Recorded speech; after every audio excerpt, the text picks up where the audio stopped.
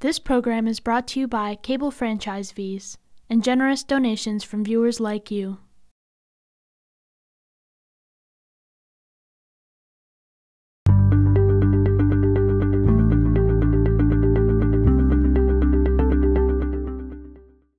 Great. Welcome to the Amherst Planning Board meeting of April 14th, 2021, based on Governor Baker's executive order suspending certain provisions of the open meeting law, GL Chapter 30A, Section 20, and signed Thursday, March 12, 2020. This planning board meeting is being held virtually using the Zoom platform. My name is Jack Jemslik, and as the chair of the Amherst Planning Board, I'm calling this meeting to order at 6:32 p.m.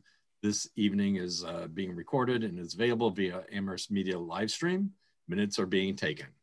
Board members, I will take a roll call. When I call your name, unmute yourself, answer affirmatively, and then place yourselves back on mute. Maria Chow. I'm here. Tom Long. Present. Andrew McDougall. Present. Doug Marshall. Present. Janet McDowan. Here. Johanna Newman. Here. And myself. Board members, if you do have technical issues, please let Pam know if there are technical difficulties. We may need to pause temporarily to correct the problem and then continue the meeting. Discussion may be suspended while the technical issues are addressed, and the minutes will note if this occurred. Please use the raise hand function to ask a question or make a comment. I will see your raised hand and call on you to speak. After speaking, remember to remute yourself. Opportunity for public comment will be provided during the general public comment item and other appropriate times during the meeting. Please be aware the board will not respond to comments during general public comment period. If you wish to make a comment during the public comment period, you must join the meeting via the Zoom teleconferencing link.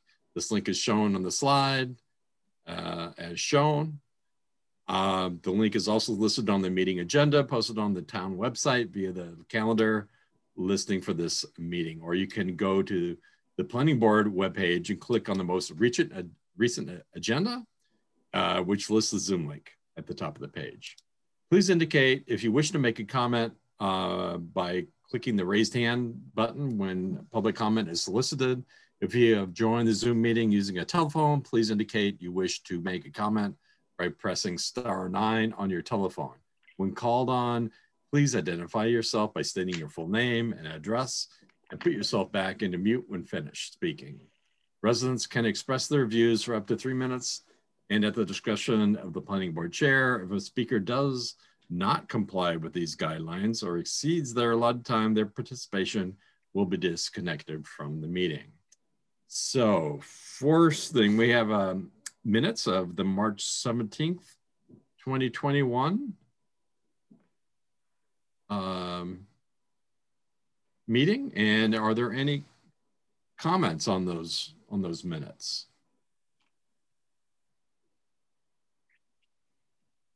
Okay, see none. So is there a motion to approve? I move to accept the minutes. Okay, Janet, in a second. A second. Okay, we got Tom. Any discussion? I see none. All right, well, let's do a roll call. Maria? Approve. And Andrew? Aye. Doug? Aye. Tom? Approved. And Janet? Aye. And Johanna? Aye. And myself approve. So that's unanimous approval of those minutes. So now we can delve into the public comment period.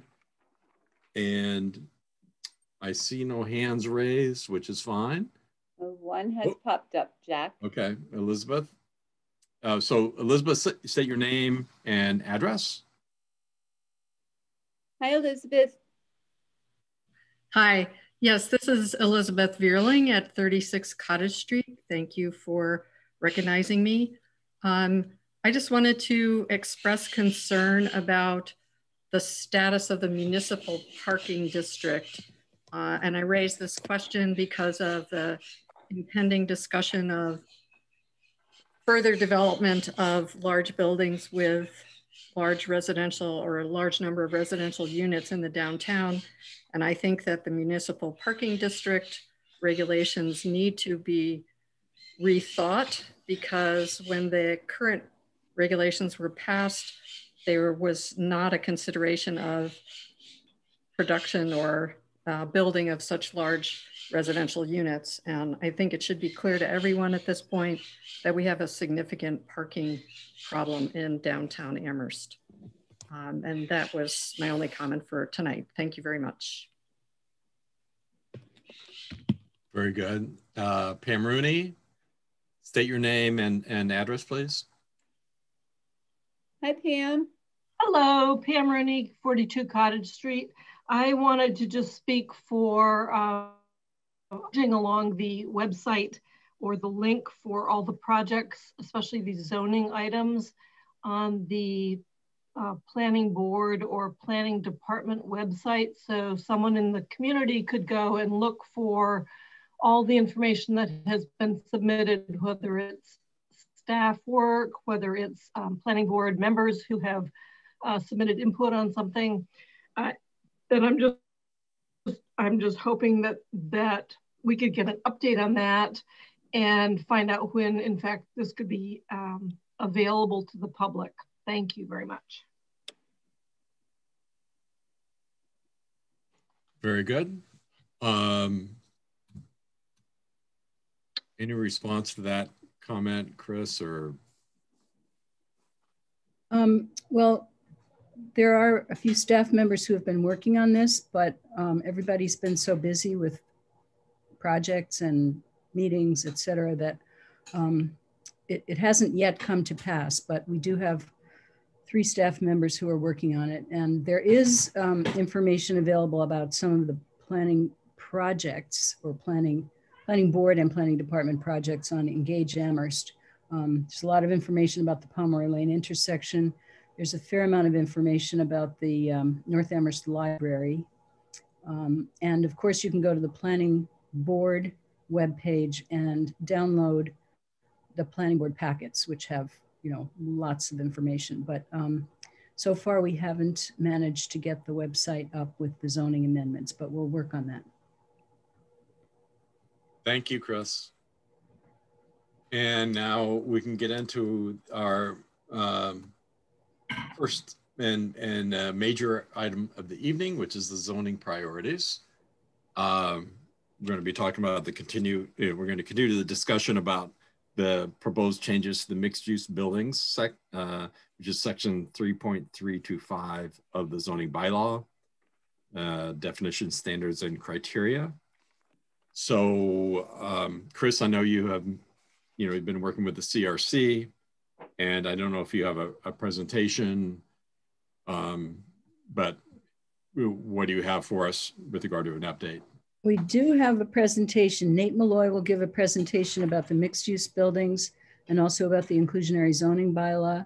And Ben Breger will give a presentation about what we had been calling supplemental dwelling units and we're now calling accessory dwelling units. And then after that, we may have time to talk about a few other things. So, welcome, Nate. Sure, yeah, I was hiding because I'm the one who's supposed to be doing the zoning webpage. So I didn't want anyone to see me until that was cleared up. But to Pam Rooney, to your question, we have a template and we have a draft. And I think in the next few days, we can get information up there, for the zoning amendments specifically, not for, different projects, but for zoning amendments. So thanks for having me back. Yeah, I'll present, I think in the packet, there was just the bylaw or the narrative for mixed use buildings. And I was just going to walk through that. So I don't necessarily have, a presentation per se, but just going through the language. And this version of the mixed use building standards was presented just yesterday to the CRC, the Community Resource Committee. And they had a number of questions and comments, and they asked that staff return again at their next meeting with more changes to it. So they weren't ready to, recommend it for, as a completed zoning amendment. They did like pieces of it, but they had, questions. And as we go through it, we can discuss it. So I'm going to share my screen and I'll just walk through it. So just for everyone listening, I'm Nate Malloy, a planner with the town, and these revisions are dated as of April 9th, so this is the current version. And what we're showing here is that is my screen visible? There's a lot of red on the on it, but yes, so currently, you see it. Yes. Currently in the use chart in section 3.325 in mixed use, there's a mixed use building section, and there's 3 standards and conditions, and the first one really is a definition of what a mixed use building is. And so we're proposing to remove that and actually have a new definition in section 12. So actually have mixed use building be a defined term in the zoning bylaw. The second condition, asks or requires that a management plan be submitted, and we're saying that this would remain, so that a management plan for any mixed use building is required as part of the application and review. There's kind of a second piece of this condition that says in the BL districts not abutting BG, and in the commercial, a special permit is required if there's 10 units above the first floor, and we're proposing to strike that. So, it seems somewhat unnecessary to have this kind of special permit requirement. The way mixed use buildings are permitted in general, there's review. So, I'm not sure why if the 10 units above the first floor is necessary at this point with some of the other recommended changes to the mixed use standards. And then again, here's this third condition.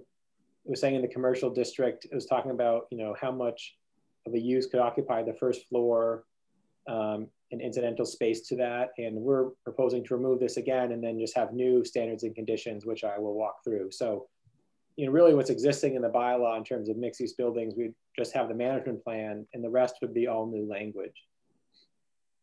So in section 12, there'd be a definition for mixed use building. And let me just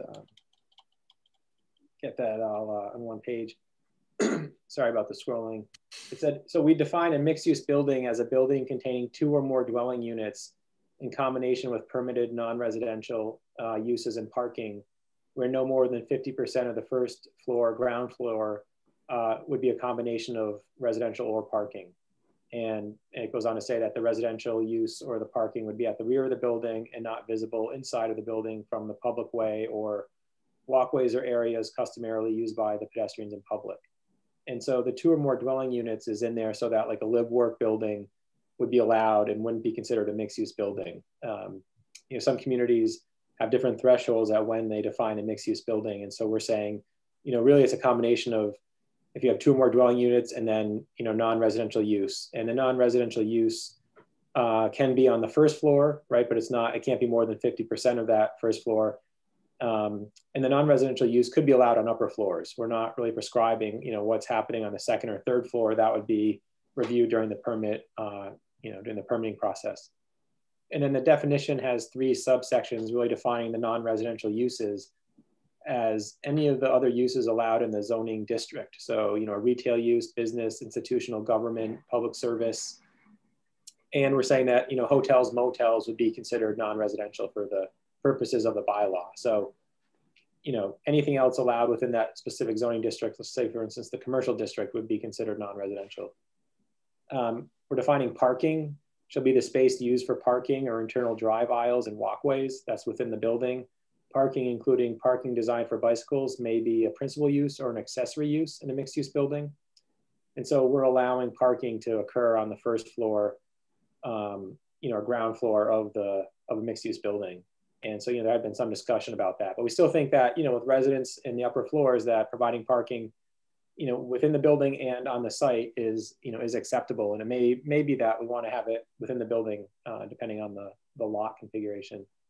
And then residential and non-residential uses shall also include the incidental spaces associated with those uses, such as hallways, elevators, stairs, utilities, trash, and recycling. And so this is just trying to help clarify what we consider when we say a residential space, when we say 50% of the ground floor. And so this is kind of a reiteration of the last condition that's existing in the use chart. And then the major change now is there's the definition, and then there's new standards and conditions. And the proposed amendment now has a few standards and conditions, and it doesn't have any design guidelines. And so from the previous version until now, staff has decided to remove the design guidelines in terms of, how long a facade can be before it is stepped back, window treatment, glazing requirements on the first floor. And so without complicating it, the standards and conditions are really trying to address just the integral parts of a mixed-use building review. And the design standards can wait until the town has a consultant, but we've really pointed people to the existing design review principles and standards in the bylaw. And, for instance, even the site plan review criteria in section 11.24, staff thinks that there's enough information there and direction that it can help the permit granting authority. So in terms of the standards and conditions, there's still a required project open space. And it would be required in the front of a building or along the side of a mixed-use building in areas customarily used by the public. So it wouldn't necessarily need to be, for instance, if you have, an alley or a public area that goes the third of the length of the building on the side, only that third of the length would be, could be an area where there's project open space. It wouldn't have to be along the whole side of a building. We're saying it's calculated as 10% of the building footprint, including areas under overhanging upper floors. And then the rest of this is, kind of recommendations. The project open space may include areas for residents of the building and areas used by the public. It may include landscaping, sidewalks, plazas, or sitting areas. However, project open space shall not be areas for driveways, HVAC, or utility areas. And so from the previous version, this definition is more relaxed, and it really then becomes a discussion with the permit granting authority and the applicant and developer how that open space would be programmed and designed, in the front or on the side of the building. And I will say that the Community Resource Committee has some questions about this in terms of, if the 10% is in the front of a building and it's a narrow lot, does that arbitrarily force the building to be stepped back from what could be a consistent front line of building facades? And so I think I think that's a good consideration. I think there has to be some care about how this is applied. However, mixed use buildings are allowed in more than just the BG district. They're allowed in other districts and village centers. So this 10% is seen as a way to encourage open space that could be used by the residents of the building or by users of the non-residential uses. We're also including a provision for outdoor amenities. So we're saying that a developer shall be required to provide outdoor amenities that would benefit the residents and users of the building. And the amenities may include things such as benches, sitting walls, planters. The bylaw already does require bike storage and other things, but we're saying that especially with mixed-use buildings, there's probably a need for additional types of amenities. There's still a bedroom count provision, and this has become simpler, and it is now consistent with the language in the apartment definition. So it says that no more than 50% of the total number of dwelling units shall be of any one size, for example, a studio or number of bedrooms. And again, the CRC, they discussed this and they liked that it was consistent with the apartment definition. They were still unsure whether or not they would want to have any regulation in terms of bedroom count. They were questioning whether or not the market would, market demand would determine the number and size of units and not have some regulation to that effect. I mean, the point of this really is to try to encourage a mix of unit sizes. And so previously, there was something about, 1, 2, and 3 bedrooms, and it was pretty prescriptive, and that could actually backfire. And so I think Maria had said something similar to this wording. So really it's just trying to encourage a mix of unit sizes. And then there's a standard and condition for parking within buildings. So essentially, if parking is within the building, only the access driveway, entrances, and exits would face onto or be visible from the public way or areas used by the public, like plazas or sidewalks. And so, this condition is really saying that if the parking is in the building, the parking can't be facing onto the sidewalk when it's inside the building. And then design review and other permit requirements. And so this is, a change. It's really saying the permit granting authority shall apply. So it's really a requirement now that they would apply the design review provisions of section 3.2040 and 3.2041 in the bylaw to any construction, renovation, or expansion of a mixed-use building. and then may refer the application to the design review board. And it reiterates that the permit granting authority would apply, 10.38 in case of the zoning board of appeals, or 11.24 for site plan review applications. And it says specifically, apply those criteria with respect to the site and potential conflicts between the residential and non-residential uses. And so, right now the planning board or zoning board, isn't required to necessarily walk through the design review principles and standards in the bylaw. And so this is saying for mixed use buildings, in place of having more prescriptive design guidelines, those standards would be applied, when reviewing a project.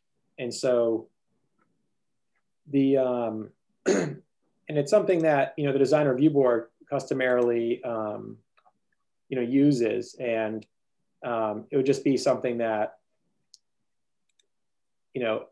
maybe a little bit of a change from the way it's reviewed now. And I was just going to say quickly, the design review principles, there's 4 principles in the bylaw, and they mention that buildings, there can be contemporary buildings. It does say that. It says that, they do have to be sensitive to the character and architecture of the town. In the standards, there's 9 standards, and they deal with things like such as height, massing, proportion, relationship of site to the space and buildings around it, signs. And so, short of having really strict design guidelines, we'd say that the permit granting authority would apply these elements. And so I'm just going to do a new share quickly.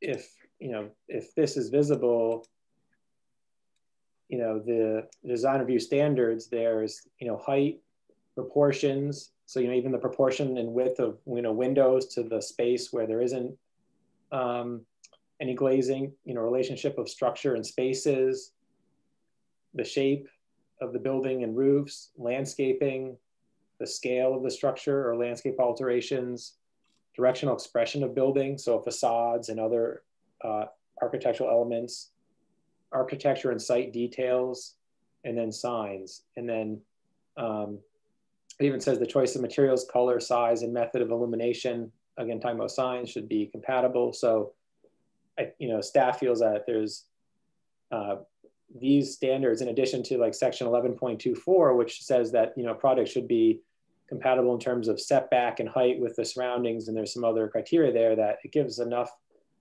guidance for the permit granting authority to review a project, including, its architecture and its location on a site.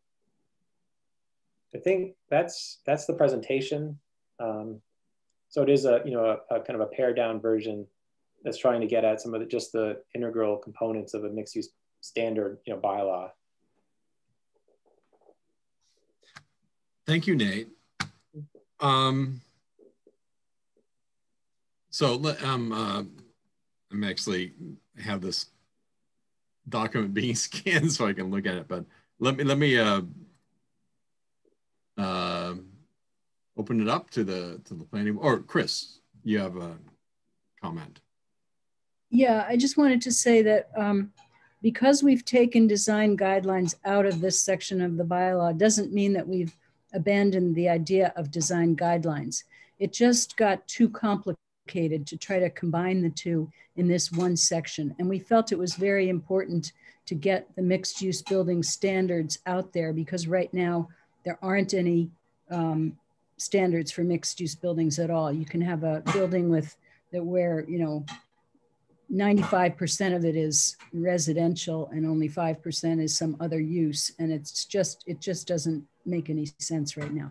So the first step is to get a handle on exactly what a mixed use building is. The second step is going to be design guidelines. We're hoping that we're going to get some capital funding to hire a consultant to help us with design guidelines. That's our goal. But even if we don't get the consultant, we do plan to work on design guidelines. It's just not, how should I say? It's just not efficient, or it's not a good use of our time to try to wrestle with a big monster. We wanted to make it a smaller monster to wrestle with, and we'll deal with the design guidelines later on. So that's all I wanted to say. Yeah, so I thought the mix of unit sizes was, is significant, because we've had a couple of projects come in that were kind of monochromatic with regard to, what they had with, say, studio or one bedroom situations. So, that's significant. But, I'm wondering about, certain lots that are, right across from a park that would have this requirement to have open space. And that doesn't make a lot of sense to me. So, this might, go to like more of a site specific thing, in my mind, but. Yeah, so thanks, Jack. Yeah, I spoke with, staff about that, the open space, and it could be that, that some of those standards and conditions, there could be a provision that says that they could be waived by special permit. So, the idea might be that, agree that it's hard to write something, blanket conditions that applied in every situation. So maybe, there could be a statement for that any condition could be waived, or specific to certain conditions that they could be waived through a special permit request. And so, yeah, I forgot to mention that could be something that would work with some of these conditions. So, okay. Yeah. That sounds good. So, Tom Long? Yeah, sure. I just had I have one comment, which was in regard to the question that was just answered by Nate, in terms of whether or not there can be exceptions to these, and whether or not people can apply for an exemption or an exception. But the other question was to Chris in regard to the design standards. You mentioned in the context of the mixed use building, but is that a general, is the consultant going to review or develop design standards for various zones, various conditions, or is it just for the mixed use building or just for downtown? I'm just curious what the scope of the thought is behind the design guidelines. May I answer that, Jack? Yes. So I think we need design guidelines in the downtown and in our village centers. We may need them elsewhere as well, but those are the places that we're focusing on, and they would relate to mixed use buildings, they would relate to commercial buildings, they'd relate to apartment buildings. So any kind of larger development would be subject to this design guidelines that I'm considering. And I think that's important, not just for mixed use buildings. Great. Thank you. Very good. Janet? So I have a couple of different comments. One of them is, from what you said, we're going from a special permit for mixed use buildings to site plan review.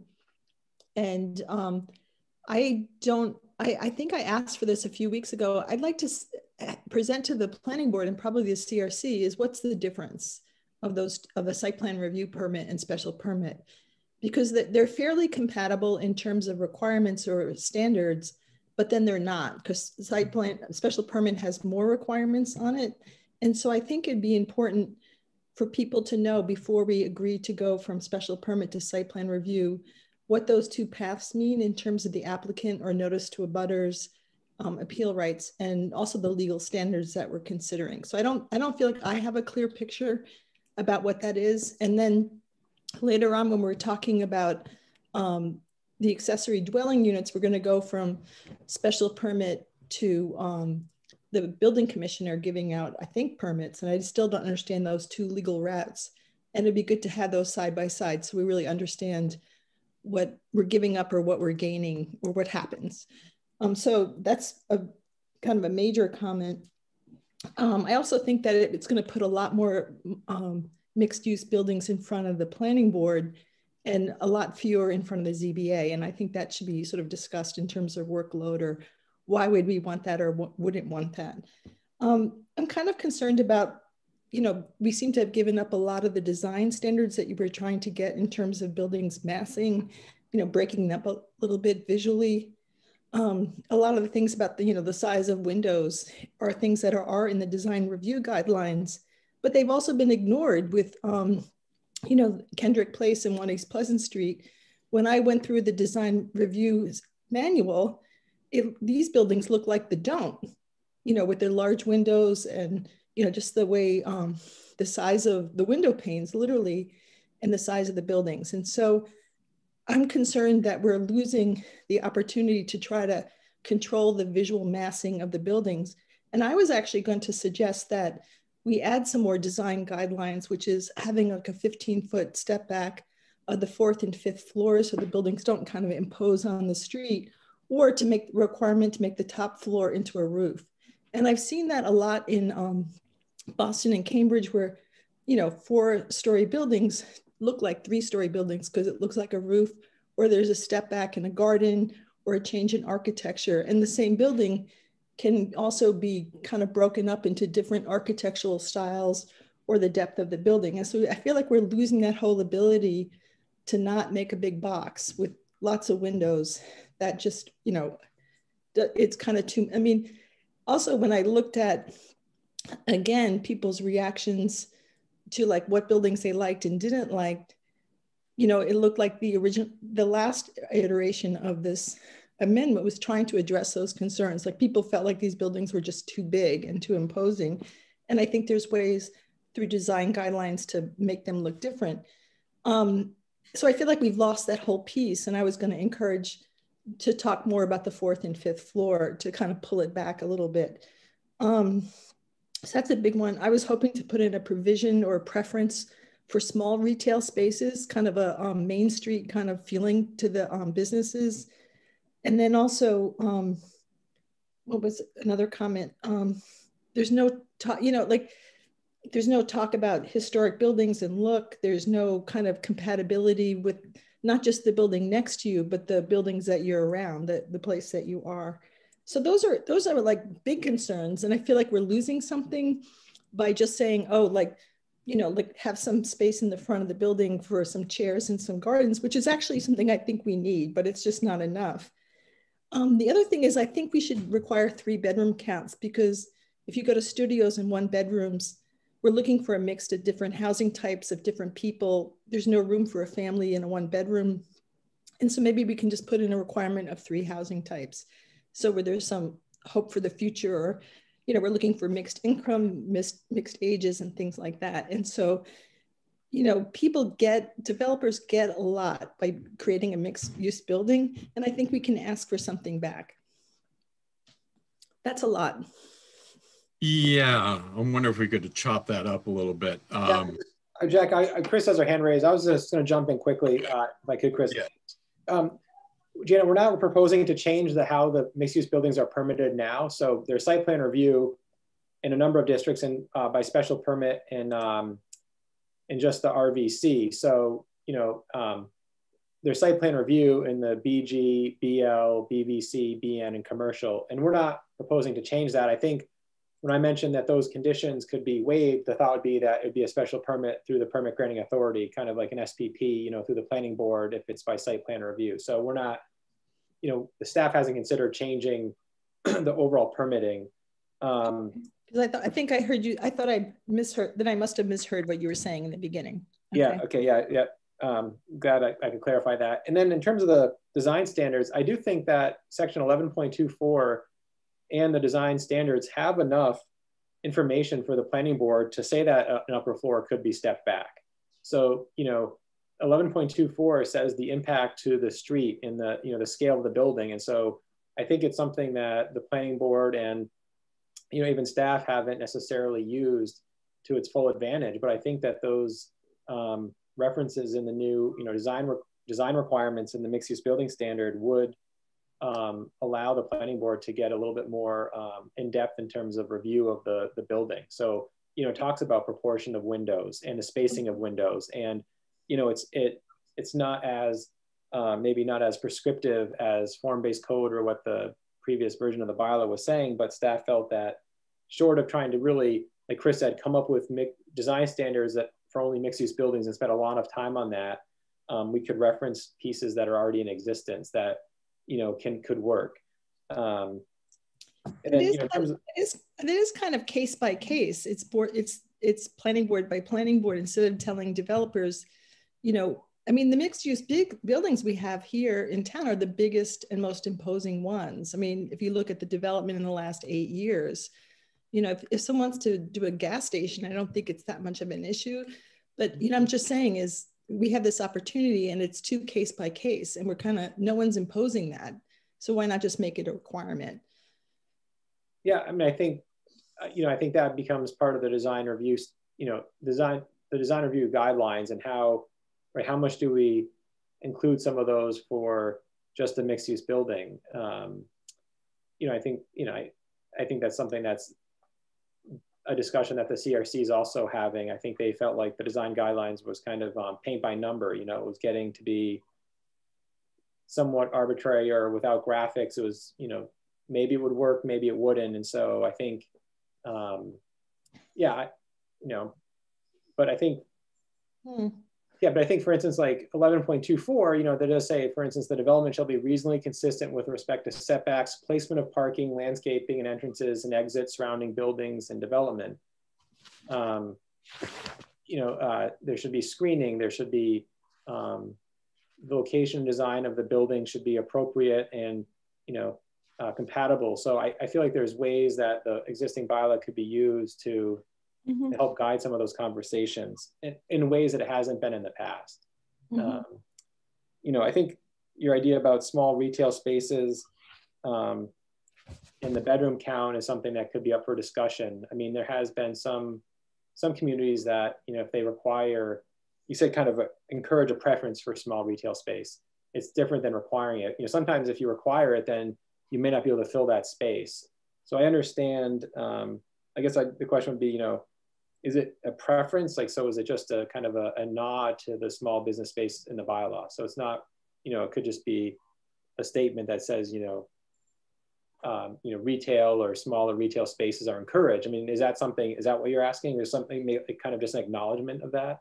I was thinking of either requiring it or a preference or just like saying that it's required unless blank, blank, blank. So that, you know, having just spent, you know, much of the last year visiting tiny businesses in Amherst that are still, you know, hanging on, and, you know, every village center is filled with small businesses. And people have been talking a lot about how the downtown, there's like 15 or 20 businesses that aren't there anymore. And that's like 15 less reasons to come downtown, you know. And for some reason I've been living at Paul's Shoes, you know, but that gets me downtown to do 3 other things. And so I think that will create more of a kind of a vital kind of, you know, that's what we want to see. We want to see people starting businesses able to continue a business in a small space that can't afford a more expensive large space, you know. So it could be a requirement with an out, because you don't want to force the person if they have a good retailer that just happens to be bigger or gets bigger by its own success. But thank you for listening. The bedroom counts thing, I wonder, is just, you know, I don't know. I agree that you want to reflect the market, but you also want to get different kinds of people living, you know, in the downtown. And so if you had 2 kids, you're not going to go into a studio or 1 bedroom. You know, we're building a park, hopefully for some people, you know, to have children in it. All righty, thank you. Doug, please.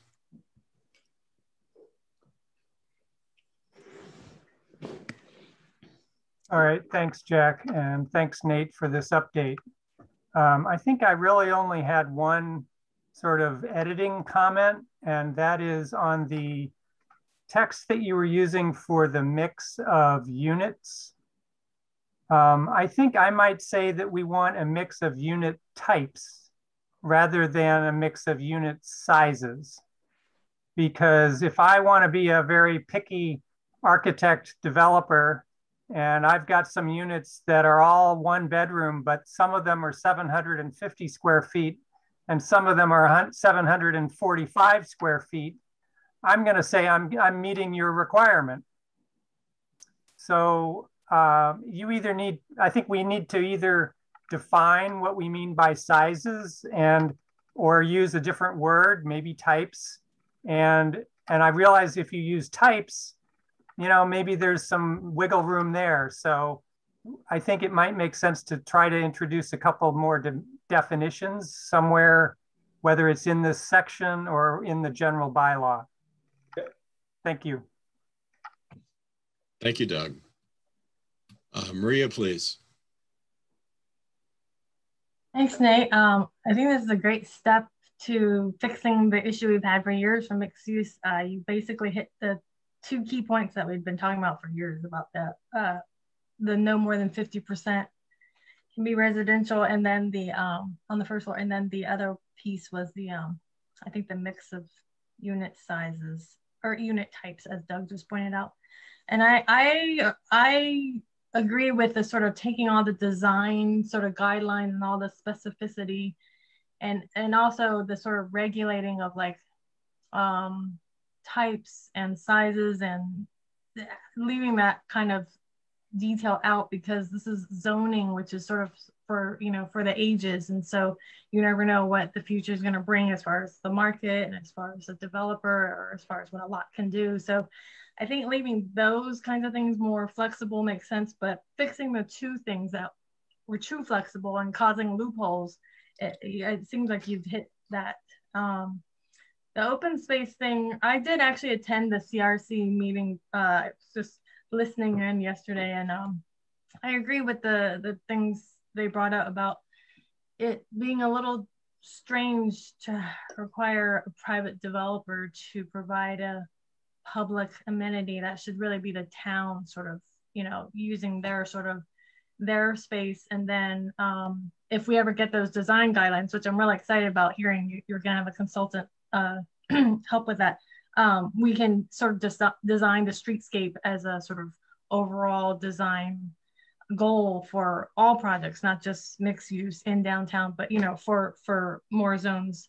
So I wonder if this is kind of mudding that, because if you're going to have that later on, which, you know, kind of maybe is a little more broad, that sprinkling little design requirements here and there and particular uses might be a little muddy. But otherwise, I think this is great. We've needed this for a long time. And other than, yeah, some of the sort of technical things that were brought up, I kind of like the paring down and the clarity of it, the way you've moved it. So yeah, thanks for all this work. Thank you, Maria. Andrew. Thanks, Jack. And thanks, Nate. I agree with just about everything that's been said. I think it makes sense relative to pulling the design out. I just wanted to make sure I was following the math, and apologies for like focusing in on something that seems kind of minor, but just to make sure I'm totally clear, what's the minimum number of residential units that would define a mixed use building? So we're saying 2 or more. Okay. So that I've just, with that 50% threshold, any odd number of units is going to exceed that 50% threshold. So like any odd number would mean you'd need 3 different types. And so I know we've said like there's opportunity to, you know, to have exceptions, but just, you know, if you had 3 units, 2 of them are one size, one's the other, you're now more than 50% of one type. So just, and thinking for a mixed use that may be a smaller number of units, that could make it very difficult for a developer if they only have the ability to do, you know, 3 or 4 based on their building footprint. But I think that's like kind of a minor thing. I do agree again with what folks have said, that I think the spirit of this is really is spot on. So thank you. Oh, great. Yeah, that's interesting you pointed that out, because apartments start at a higher number of units. So then that 50% isn't, you know, you wouldn't have a violation if you had, you know, the 3 unit building. So that's glad you pointed that out. So Nate, I'm wondering, you know, when we see these proposals come across, and you know they're, you know, taking advantage of this mixed use, you know, criteria, and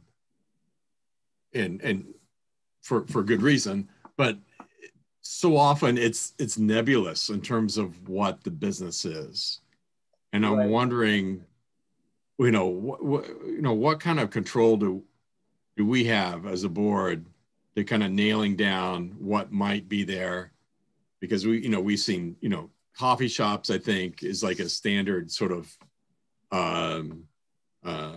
retort with regard to what's going in there. And, and I'm just wondering, right, what can we do to, address that issue of the specificity of the businesses? And it's always,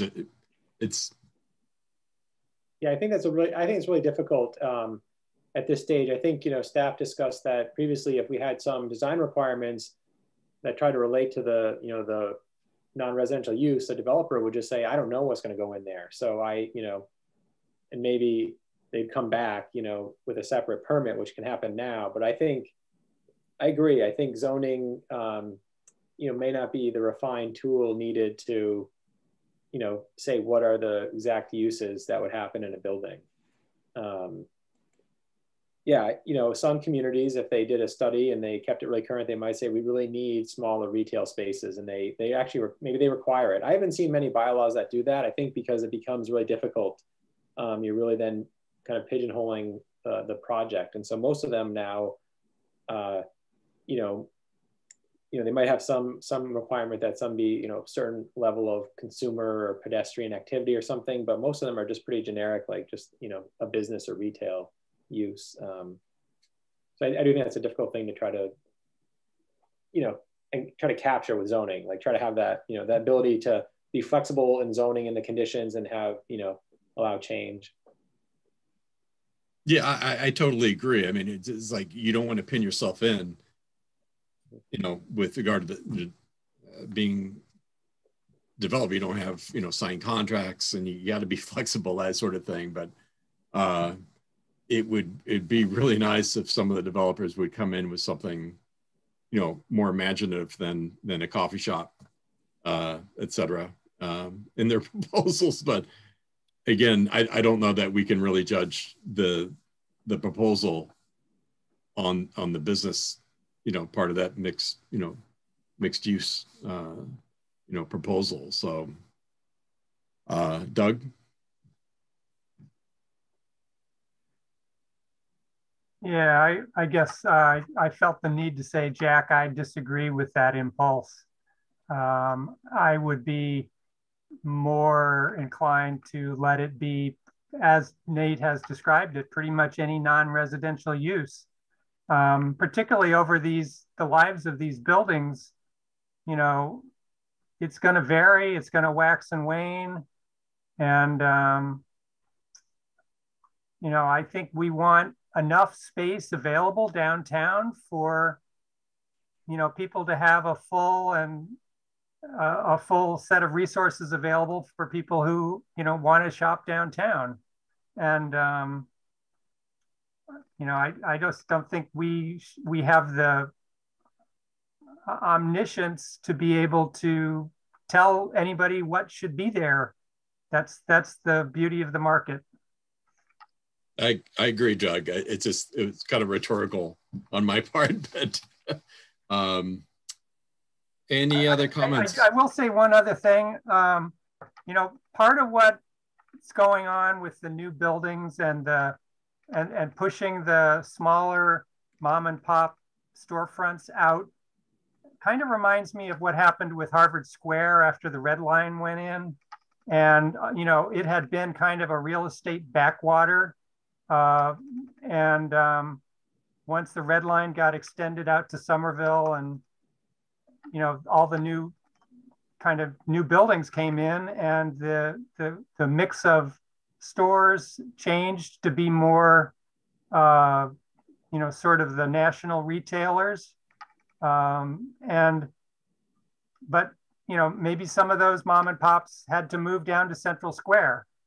Maybe the shoe store or the shoe repair person that sounds like Janet was at today and I was at yesterday, maybe we'll have to go to Pomeroy Village in order to get that rather than downtown. So, I'm not saying that I'm happy about how Harvard Square turned over or how Amherst downtown might turn over, but that that seems to be the way things go when you build new buildings.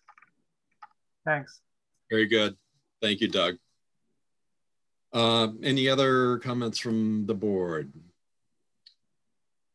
Jack, Chris had her hand up a bit ago. It is down now, but you might want to check in with her. Hey, Chris. I think Doug said what I was going to say. He said it better than I was going to say it, but so that's why I put my hand down. But I also wanted to mention that the CRC thinks that this particular bylaw is not ready to move on to the town council. So I thought I'd just share that with you. They're going to be looking at it, you know, at least one more time, maybe multiple times in the future. And so they'll be working on it. And when, you know, when something new comes up, we can bring it back to you and talk about it. But it's not ready for taking it to the town council right now. Very good. Thank you, Chris. And let's take this to public comment. Pam Rooney, state your name and address, please. Hi, Pam. Hi, Pam. Pam Rooney, 42 Cottage Street. Thanks for hearing me out. I would like to put in a formal complaint again that these zoning discussions are happening at both the CRC and the planning board. I think the common citizen wouldn't have a clue to go, you know, which meeting am I supposed to attend to hear these in-depth discussions about zoning. So once again, I would just love some clarification on where the heck one goes to participate in zoning conversations. And I think it's really a shame because it's really confusing. And I obviously did not go to the one last night, and I would have liked to have. So that aside, I was going to focus on one of these sections, and that is the parking. So I'm wondering if Chris can respond to your first. Well, let me just finish if you could, and then she can respond later. I just want to get through the sort of the section 12.34 is the parking, and so 12.34 parking is lumped in with the residential portion to not exceed 50% of the floor plate, if you will. But in 12.341, it talks about parking, including bicycles as a principal use or an accessory use in the building. And then 13.3.342 sort of says, well, all of these other elements like hallways, elevators, stairs, storage, bicycle storage, utilities, trash and recycling are included in either residential or non-residential uses. So it seems very unclear who gets to own the bicycle parking, for instance, and who gets to own the elevators and stairs. And I could see some pretty quick switcheroos in saying, well, that's all, you know, residential. So, or that's all non-residential. So it carves away more and more of the commercial space that I think we really want to focus on in these buildings, knowing that the ones that are being built are really in the downtown district. I think going on to referring people to the section 10 point something and the 11.24 site planning guidance is helpful. But I do appreciate having the open space requirement as part of the project open space. And the reason I say that is that the town, open space is needed. The town could provide it within its right of way, and maybe given 1 East Pleasant Street, because it is so close to the street, there is no space for the setback, the sidewalk, and any kind of public amenity space that I think Doug Marshall referred to. We want that robust public engagement space.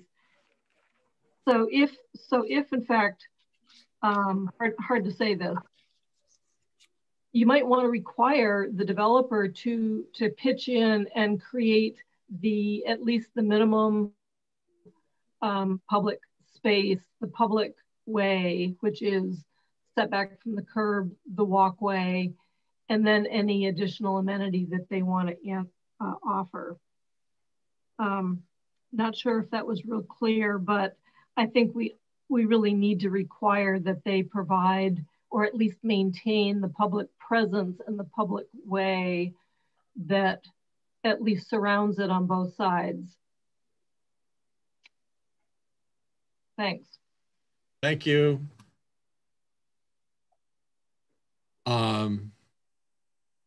Next we have Dorothy, PM. Yeah.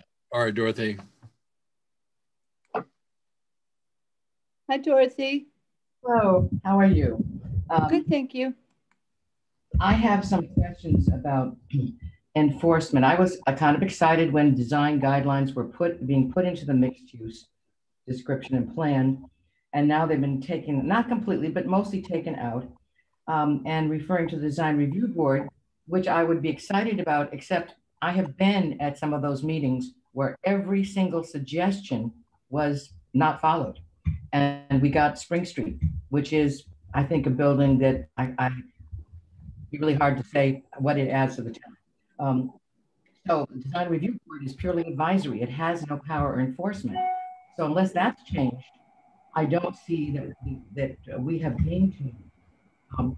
I also want to talk about the streetscape. I guess I think my feeling about what they were really asking was who's in charge. And to my mind, we all have different roles, and the planning department is made up of professional city planners. And the planning board is made up of a mix of people who have special training, background, and education in areas that relate to planning. And the town council, I see us as representing the citizens of the town. And that we are trying to relay to the more expert boards what people have been telling us. And I feel that the earlier plans were responsive to what people have been telling us, but I'm not sure if I went and told, my constituents what's changed, I think many of them would be very upset. So the idea of saying that the town is made a park and therefore buildings don't have to have any space for their inhabitants, I think is going to make some people feel like they were fooled in paying for the park, because we didn't pay for the park. It's a playground as well as a place for people in Amherst to mix and mingle. And all the residents buildings we're talking about, you'd have to cross a street. So if I lived in one of the buildings on East Pleasant Street, I would want some little space outside my apartment where I could sit or think, but still be close to my apartment, or meet somebody or greet somebody. Or we'd have what would used to be talked, we used to mention outdoor dining space. So that seems to be disappearing. I know it's very clear from last night's discussion that the whole question of the width of sidewalks is very complicated. And I do understand it is complicated. Somehow the public expects you to figure that one out. So I know that'll make you happy, but they want the broad sidewalks, and whether the town has to give something to, or whether your plan for the open space plan, but somehow that's got to be dealt with in future buildings. Else, we will just have a very unhappy large number of people in town who feel that they're not being listened to. But I do thank you for all the hard work you do. This is not an easy task, and it's really clear it's not. Thank you. Thanks, Pam. Kitty, state your name and address, please. Hi, Kitty. Hi. Yeah, Kitty Axelson Berry, and my address is 89 Stony Hill Road in Echo Hill South. So I have a lot of questions, and I wasn't here at the beginning of the meeting, and I wasn't at last night's meeting, so I might be repeating things, and please forgive me. The first one is about this compatible with surroundings. What if the surrounding buildings were allowed to be built, but like one East Pleasant Street, everyone significant number of residents dislike them intensely, and they are widely considered to be problematic. So what if those are considered the surrounding buildings? I would like some definition of like what a surrounding environment is. Second one is about enforcement. And I think Pam was just covering that. Like, okay, well, wait a minute. Design guidelines seem to be different than design regulations. What is a guideline enforceable? That's my question. My third question is, has there been any talk about mixed income buildings, which I've been hearing about on NPR as growing in popularity? And the fourth one is probably a silly question, but do towns ever help developers bring in retailers? Is there any coordination between the town, the developer, and the small business? So those are, oh, and the fifth one is, the CRC seems to have an awful lot of power, but to be, I think they're pretty inexperienced in urban planning and development. Is my impression correct?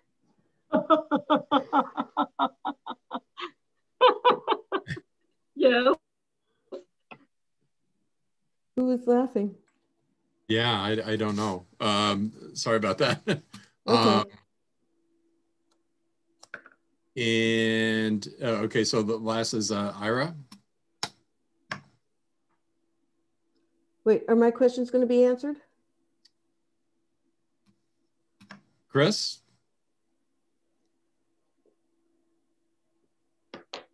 You're muted, Chris. You're muted. Okay. There you go, Chris. All right, now I'm not muted. So I wrote down a bunch of things. Maybe I'll start with Kitty's questions first. So yes, we have an issue about compatibility with surroundings, and we can make some statements about what the surroundings are. And the surroundings of the currently proposed building in the north end of downtown has kind of a mixed surrounding. It has asphalt parking lots and one-story buildings. And then it also has 5-story buildings that are rather large. So you can look at it in that context. You can also look at it in the context of the entire downtown. And we have very good examples of buildings that everybody likes in the southern part of the downtown around the town common. So there needs to be, probably some discussion about what are we talking about when we're talking about the surroundings and compatibility with surroundings. That's something that the planning board can talk about, but it may also be something that we need to clarify in words in this mixed use building standards. So the question of, can the town bring in retailers? Yes, the town can do that. We used to have an economic development director who did a lot of work to bring in businesses into town. We no longer have an economic development director. He left last year, I think, and he hasn't been replaced. So I think the intention is eventually to hire an economic development director, but I'm not exactly sure what his mission is going to be. But one of his missions could be to bring in retail into the downtown. Another thing is the CRC has a lot of power. Well, they are part of the town council. They're going to be voting on whether certain zoning amendments are passed or not. And they are a subset of the town council, and they advise the town council. They make recommendations to the town council. So they're really a crucial part of this whole conversation. Right now we're in transition from formerly town meeting, and the planning board and the planning department had a lot of influence in what things went to town meeting. It's transitioning to be a different scenario where the CRC has a lot of influence on that. The planning board still has a role, but they're not as front and center as they used to be. So that's just something that is changing, and we're going to have to get used to it. And we'll have to pay attention to, what's going on at the CRC this week, what's going on at the planning board. And it may take a little extra effort to keep track of that, but that's kind of what's happening. People also talked about what is the DRB's role, and the fact that the DRB is a board that makes recommendations but doesn't have any permitting power.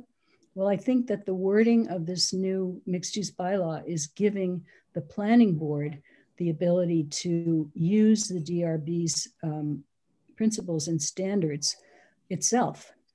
It's not just the DRB that's going to be making recommendations about these standards and principles. It's going to be the planning board that is going to be required to use those principles and standards. So I think that's really going to change things. They'll get recommendations from the DRB, but the planning board is very capable of looking at a building and deciding whether it fits these qualifications or not. We have how many architects? I think we have 3 architects on the board, and we have a landscape architect who's also a planner. And maybe I'm forgetting about some expertise here, but we do have a tremendous amount of expertise on the planning board. So I think the planning board is fully capable of using those standards and criteria to evaluate a building. So I think that's all I had to say. Thank you. Thank you, Chris. Kitty, is that good for you? I would just like, Chris, if possible, if you could answer, talk a little bit about the concept of mixed income buildings here in Amherst. That will be coming up when we discuss inclusionary zoning. Right now, we're not really looking at the mixed use building as an avenue to get a mix of incomes in the downtown, but we are tangentially or side by side with this mixed use building effort. We're looking at inclusionary zoning and making it a requirement for any residential development over 10 units. And I think that's going to increase the amount of diversity that we have in some of these buildings in terms of income bracket. Thank you. Yeah, thanks, Chris. Thank you, Kitty. Ira, please. Hi, can you hear me? Yeah, state your name and address, please. Ira Brick, 255 Strong Street, Amherst. I want to focus in a little bit on the first floor of a mixed-use building. It just seems that in many things in life, there's a bias towards one thing or the other. My father was in an assisted living where there was a clear bias towards residential over medical. There were other facilities that were more medical with residences. It seems like downtown Amherst, the way you're envisioning it, is a bias towards residential with the nuisance of needing to fill the first floor with something that is the minimal viable product. And I don't feel encouraged by that as somebody that uses downtown Amherst as my town. It feels like there's a difference between saying, oh, and I lived in an apartment above a store versus I had a store under a bunch of apartments. I think the focus of downtown needs to be much more on the retail uses. And I understand as an ex-retailer, an ex-commercial landlord, that I would not want the town to legislate what I can and can't accept as a tenant. But at least, as Janet was saying before, if you can't legislate, have a strong preference in your wording. We have a strong preference towards public-facing businesses, so they're not closed shops. I can enjoy any number of public-facing businesses downtown. A closed shop can be anywhere. And having consulted to businesses for more than 25 years, there's a big difference between a store or company that can be in the middle of the woods or needs to be on a main street. And I don't think that there's anybody but the planning board that is going to press for that.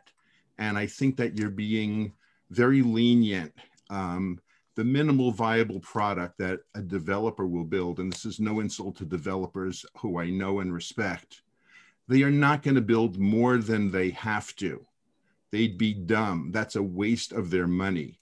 If you legislate what you want this to be, then they're going to have to do it.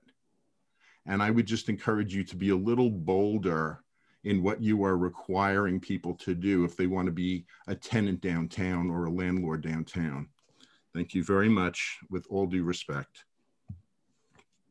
Thank you, Ira.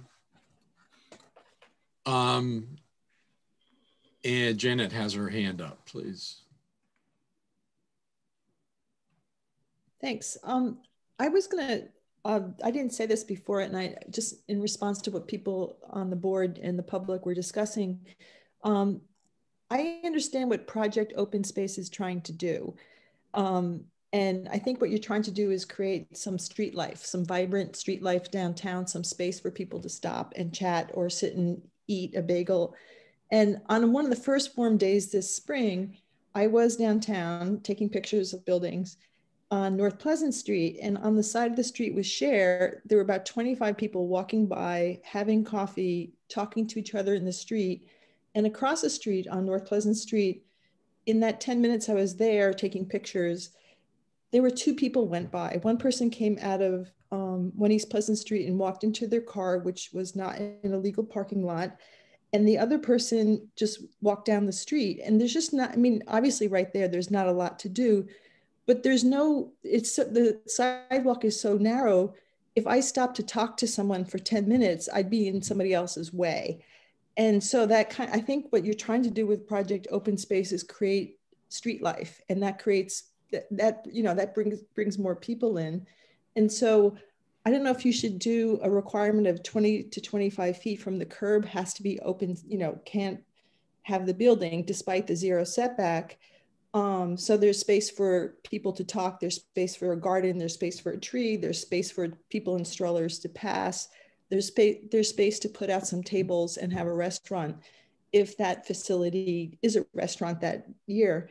And I think in a weird way, it's kind of a, we're having sort of there's sort of probably philosophical differences on the board. I don't distrust the free market, but I know that we have the power to regulate it as a government. And so zoning is the government's power to say you get 4 stories or 3 or 25 stories. And in exchange for, you know, we can control how close to the property line you build and how far back you do. And so I think in this situation, in the village centers and downtown, we want people on the sidewalks, we want life on the sidewalks. And so I think Project Open Space is kind of a flexible way to create that. We might just have to say, you know, 25 feet back from the curb, 20 feet back from the curb.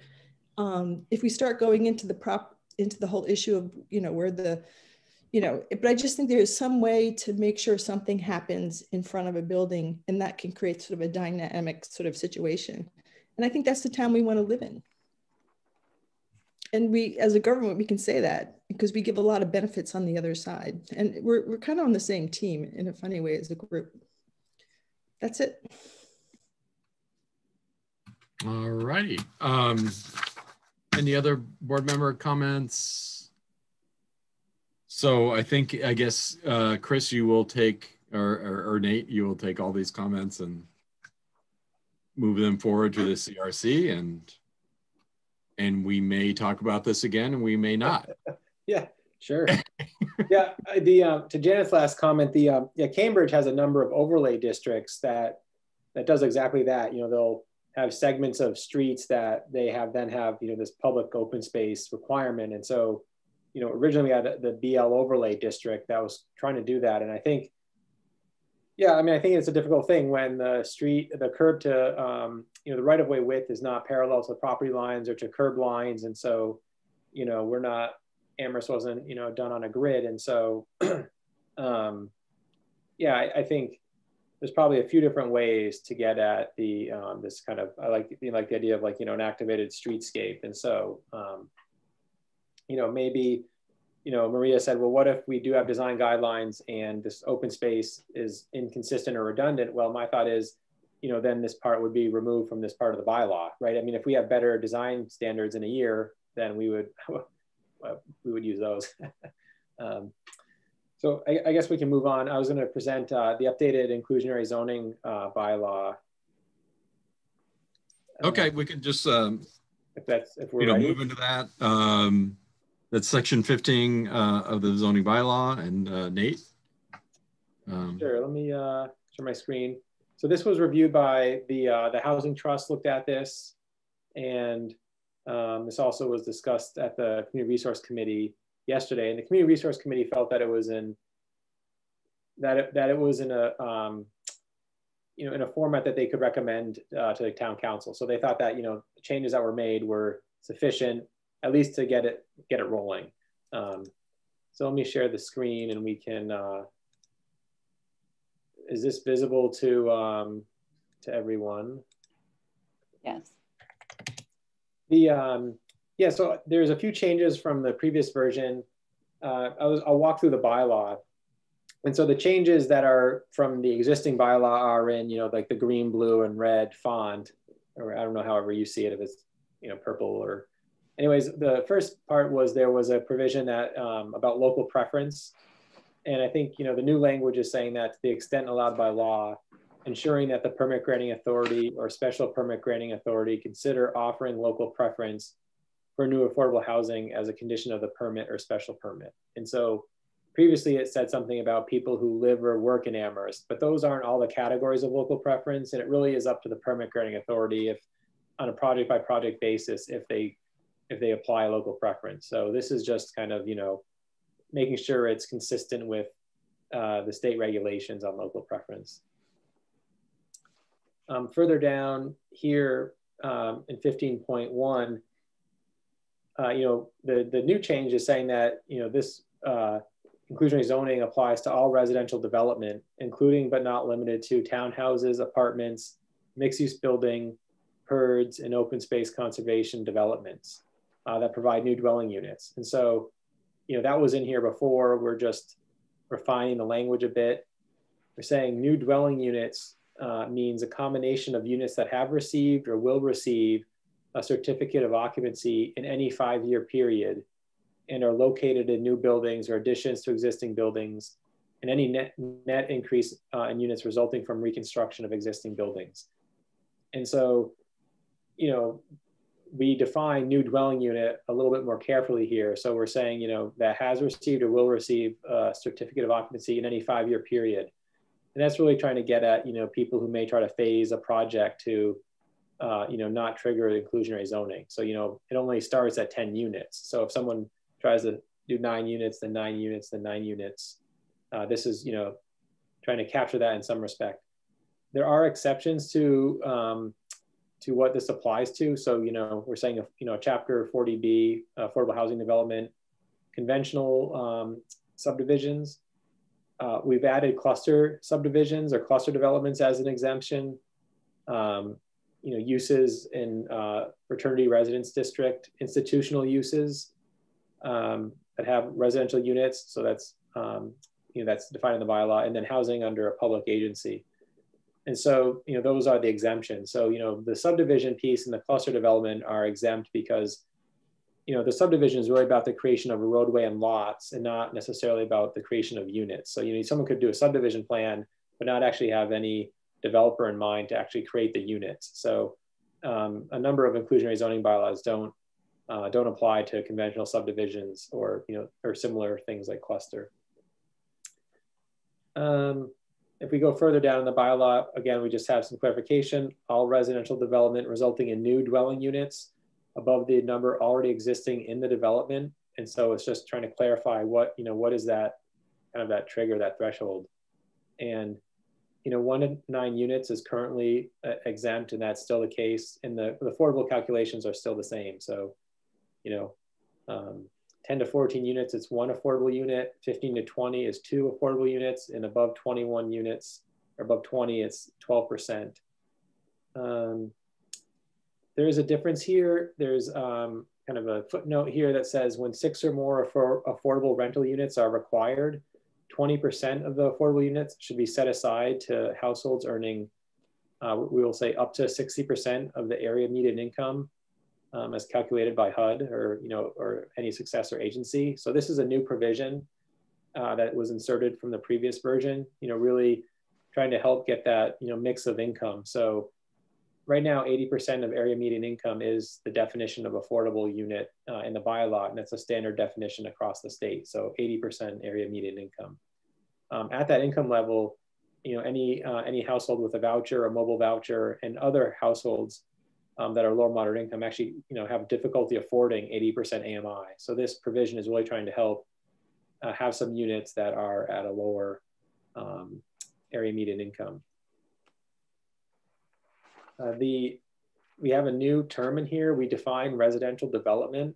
That term had been used throughout the bylaw and it had never been defined. And when we were revising this bylaw, we realized that it's really a, it should be because it's the way it's used. So we're saying now a residential development means new dwelling units on one or more adjacent properties developed at the same time or in phases, and that share aspects of the property, such as but not limited to shared parking, shared utilities, a common driveway, or the use of combined properties for lot or building coverage calculations. And so, what this is capturing is that, a property owner or developer may own properties that aren't next to each other, and those are really two separate properties, but someone may own two adjacent properties, and they may actually think about developing them together with a common driveway, but they're saying, well, geez, I might trigger the inclusionary zoning bylaw, but I'm going to develop one side first and then the next side. And so now we're saying, well, if it's really sharing some aspects of the development, like the common driveway or utilities, it really is one project, one residential development for purposes of inclusionary zoning. And the last piece that's changed from the previous version is this provision of offsite units or payment in lieu of. Originally, we were saying if there were 4 or more affordable units required, and we're recommending 6 or more affordable units. And so that means the project would have to have 46 new units. So, you have to have already come in with a pretty big project to even be able to request this provision of offsite units. And it's by a special permit, and 50% of the units have to be provided on site. And so staff had thought about eliminating this offsite provision based on comments from the CRC and planning board. However, the Housing Trust really felt that this provision is important because, even just if we had a payment in lieu of, a developer may be able to, they were saying could pay their way out of actually providing half the units. And it's more important, they felt, to actually get units developed. And this provision for offsite affordable units only applies for projects in the BG, BVC, BN, or the BL districts abutting BG. And it has a proximity requirement that they be in the same zoning district or within 500 feet. And so the Housing Trust felt that this didn't violate fair housing because the units couldn't be developed, a project couldn't be in downtown and then the units would be somewhere in East Amherst or out in some outlying residential district. It would have to be proximal to the development. And so a member of the Housing Trust works for Mass Housing, and they said that other communities have this offsite provision, and if they have this kind of proximal geographic proximity, it works really well. The trust felt that the payment in lieu of would be less desirable than offsite units, but they like the idea of having it in there. We increased the payment in lieu of from 3 times the median income to 4 times. And in part, that gets to about the number, if the median income is about 76,000, 4 times that amount is getting closer to the cost of actually producing a unit. So, they were saying if we actually are letting a developer pay out for a unit, let's actually get the cost of what it is to create and develop that unit. And so, we've increased that payment in lieu of standard. So those are the changes from the previous version. So there's some clarity in terms of the definition of dwelling units. What applies. We have a new definition for residential development, and then we have these a set aside for area median income at 60%, and then these increased thresholds for offsite or payment in lieu of. Thank you, Nate. Hey, I'm thinking about taking a break right now, even though, we have this presentation by Nate, but just a little 5-minute break. We're about at, 8 o'clock. If that's good with everyone. Okay, so let's return to the inclusionary zoning at, around 8:01 or so. 5, 6. Just let me know, and then we have it looks like Doug and we have 7. Andy. I see 7 planning board members. Okay. The Brady Bunch. Okay, are we back online? We are. All right. So thank you, Nate, for that presentation on inclusionary zoning. I'm wondering if either you or Chris can give us some feedback with regard to where CRC is. Yeah, I think the CRC thought that this was, with these revisions, that it was that they would recommend it to see, or, you know, they would recommend it to town council. They were ready to forward it on. I think they thought it was in, you know, in good enough shape to move it forward. Okay. Probably remind people of what happens then. So when the CRC brings this to town council, then town council refers it back to the planning board and the CRC for public hearing. And the planning board and the CRC have recently been holding their public hearings together. And I believe that's what will occur in this instance. So depending on what the CRC does, you know, you may be seeing this back again fairly soon for a public hearing. Thank you. Okay, so we have Doug, Andrew, and Tom. Doug, please.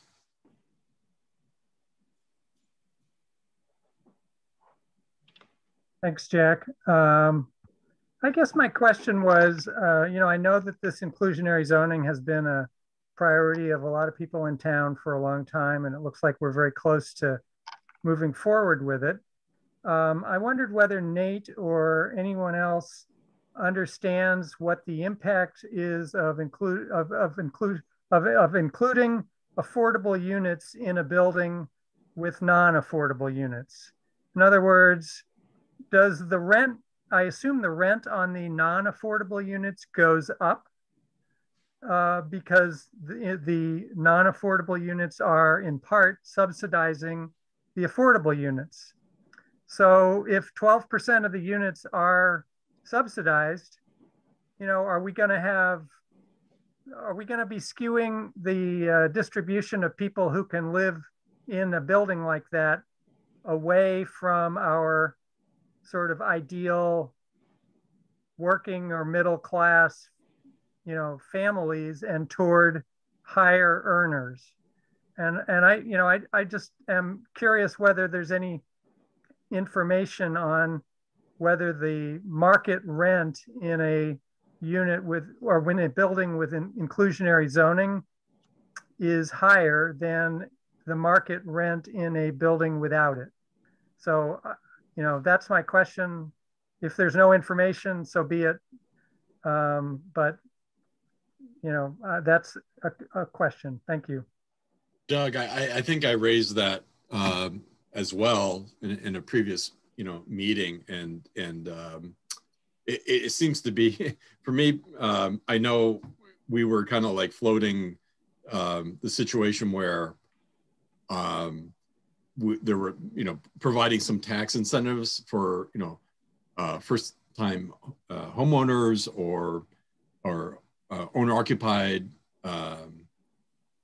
you know, units in town. And then I believe town council had a discussion on that, and the decision was that would put a burden on others.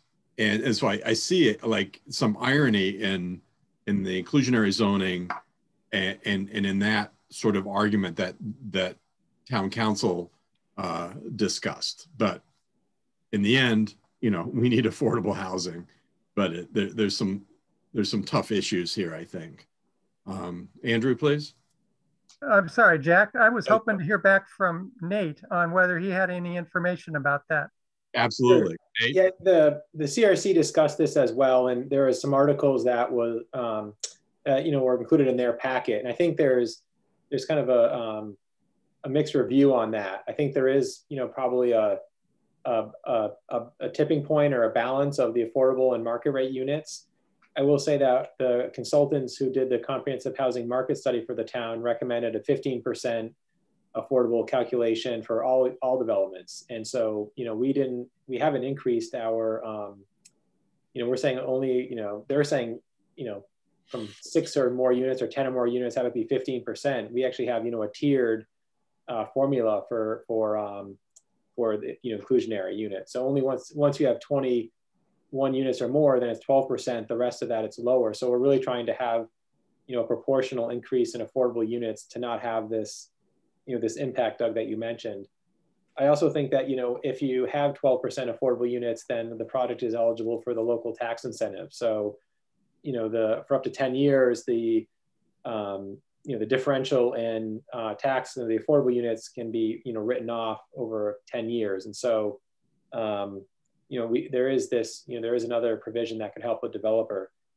I think, I don't have a clear answer. I don't, my thought is based on looking at other bylaws, the way we calculate affordable units and what we have for the AMIs is not a burden. So, some communities require 50% AMI in affordable units. We don't require that. We're saying 80% with the 20%, set aside if you have essentially a 50 unit development.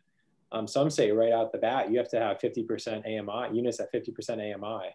So that's much lower. And some have higher calculations, higher percentage. Some start triggering inclusionary zoning at 6 units.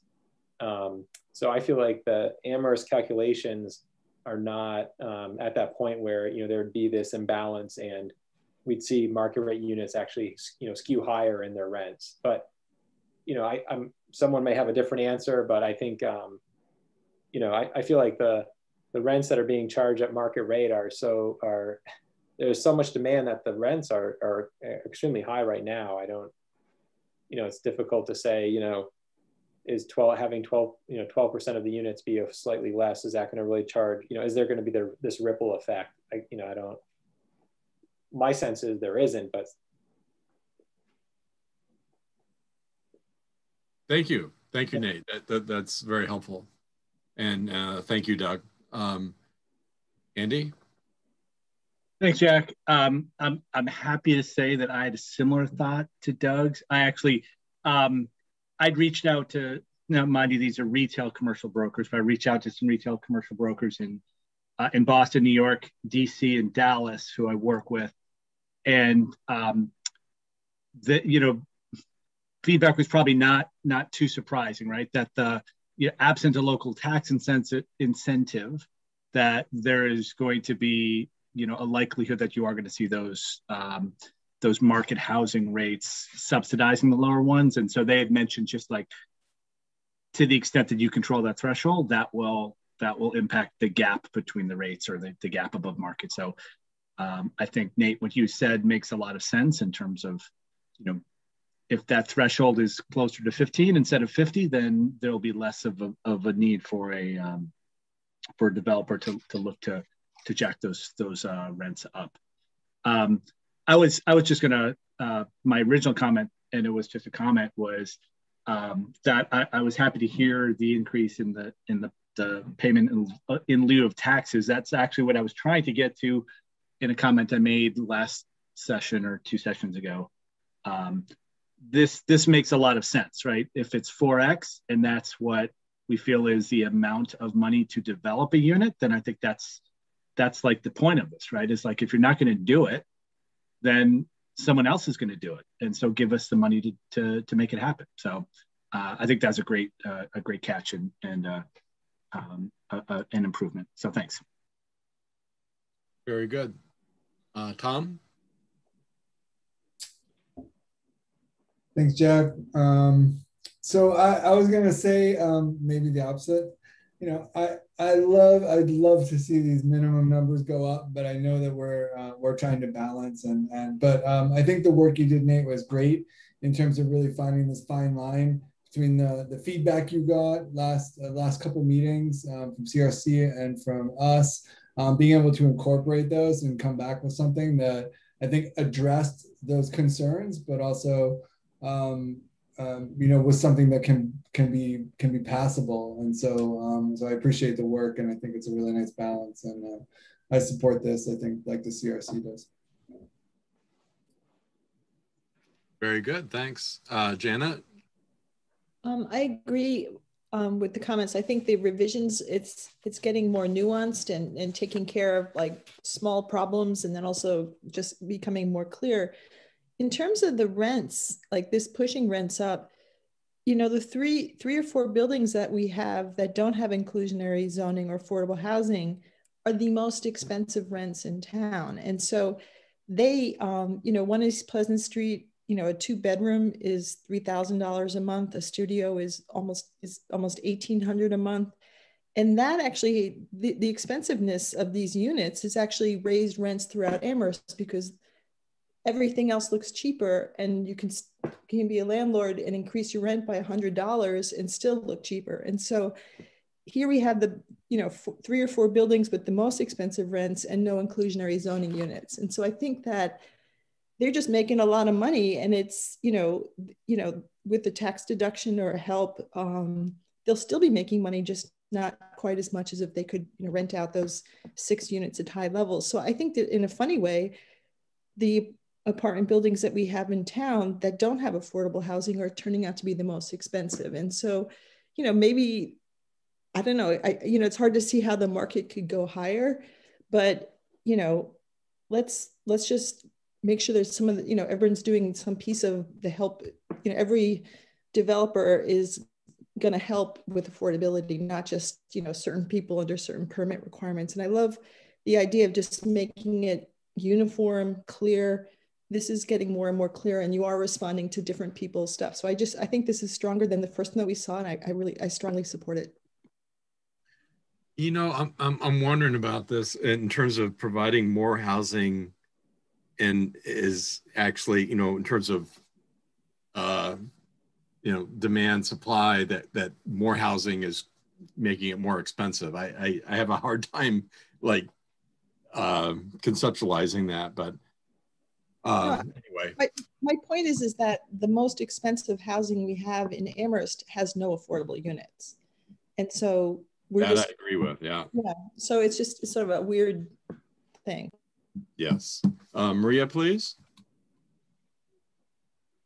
Okay, so I was very torn about this just like last week or whenever we met, and so I actually looked at the CRC agenda and saw they were discussing it, and so I was curious what they were thinking. And then I saw they had some documents in their packets, and it was I started opening them, and it ended up being like 4 documents that was like 300 pages total. So I didn't read them, but I went to certain chapters where it said like findings, and I just was curious what are they finding across the country as far as inclusionary zoning. And it sounded like what you had to have was a market where housing was growing, and I feel like that's Amherst. And then B, every single study without exception said, the thing you have to do is pay very careful attention to design and structuring of the incentives, because those are critical to avoiding the adverse effects of basically what you guys just discussed, which is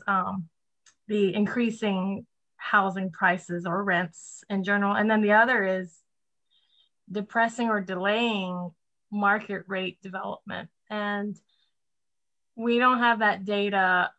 We did have a study, I think it was RKG or Judy Barrett, or maybe they were the same entity, but what they were offering, their incentives were a lot higher than the incentives we currently seem to be offering. Like there's nothing about density bonus, there's nothing about reduced parking requirements. I'm wondering if that is just, you're gonna rely on special permits being triggered and the developers just pushing for those on their own rather than having that built in. But I see you've built in the subsidies, and you've built in, and sorry, no, this is the payment in lieu and the off-site. But I just wonder if the incentives are going to be doing what we want to have happen, which is more affordable units. I'm not worried about having too much housing. I don't think that's an issue. I think I'm worried that we don't have the right information to make the right design for the zoning bylaw that won't have a missed opportunity. I think I said it last time too, just, these projects come and go. I know there are certain people that own properties in Amherst and they're not going to go, but projects do, developers do come in, and that's a really big risk in my mind. I feel like just studying the data and figuring out the best solution is worth the benefit that we can get, but it's not worth the risk of losing a potential large project that comes through our town. So I think it's the same thing I said last time, but just in different words. And also, yeah, I kind of looked through those reports just to see, if any of them said, oh, don't worry, no problem. it'll work. You know, they all said be very careful about incentives and really make sure they are designed for your market, your town, your city. And so I just hope we've done that, and we can move forward with that somehow. Thank you. Thank you, Maria. And then, you know, there's always the capital A versus small a aspect of this, how, you know, I think when we're talking about housing, you know, we're looking to get, there's a continuum, and affordable housing is one part of it, but there's this huge gap between the rich and low income that Amherst seems to be missing. And the inclusionary zoning, again, you know, helps, but there seems to be bigger issues out there. And I'm wondering about the 40R things that we, you know, discussed. You know, did we pass over some things, you know, et cetera. But anybody else want to, Doug, and then, oh, Chris, oh, sorry, Chris. So I just wanted to point out that a few years ago, we raised the height that's allowed in the BG zoning district from 4 stories to 5 stories. So I think that's, you know, a bonus in and of itself for developers. And we could look at changing that height, reducing it to 4 stories, and then, you know, giving developers the bonus of the 5th story if we wanted to. If we felt that was really important. But I already feel like the developers in Amherst get a lot from the town. There's a really strong market here for renters, and developers seem to be more than willing to keep developing here, whether it's in the downtown or, you know, on the outskirts. And so I feel like this is something we should try. And, you know, if it for some reason doesn't go the way we think it's going to go, we can change it. But I think it's about time to try it. We've had a lot of buildings built with no affordable units in them. And I don't know, Nate, I think we've had like have we had 500 units built in the last 5 years? I think we have. Yeah, we've had 500 units permitted through different projects. Yeah, so that's a huge number. So there's no doubt that people want to develop in Amherst. So that's all I had to say about that. Good points, Chris. Thank you. Doug, please.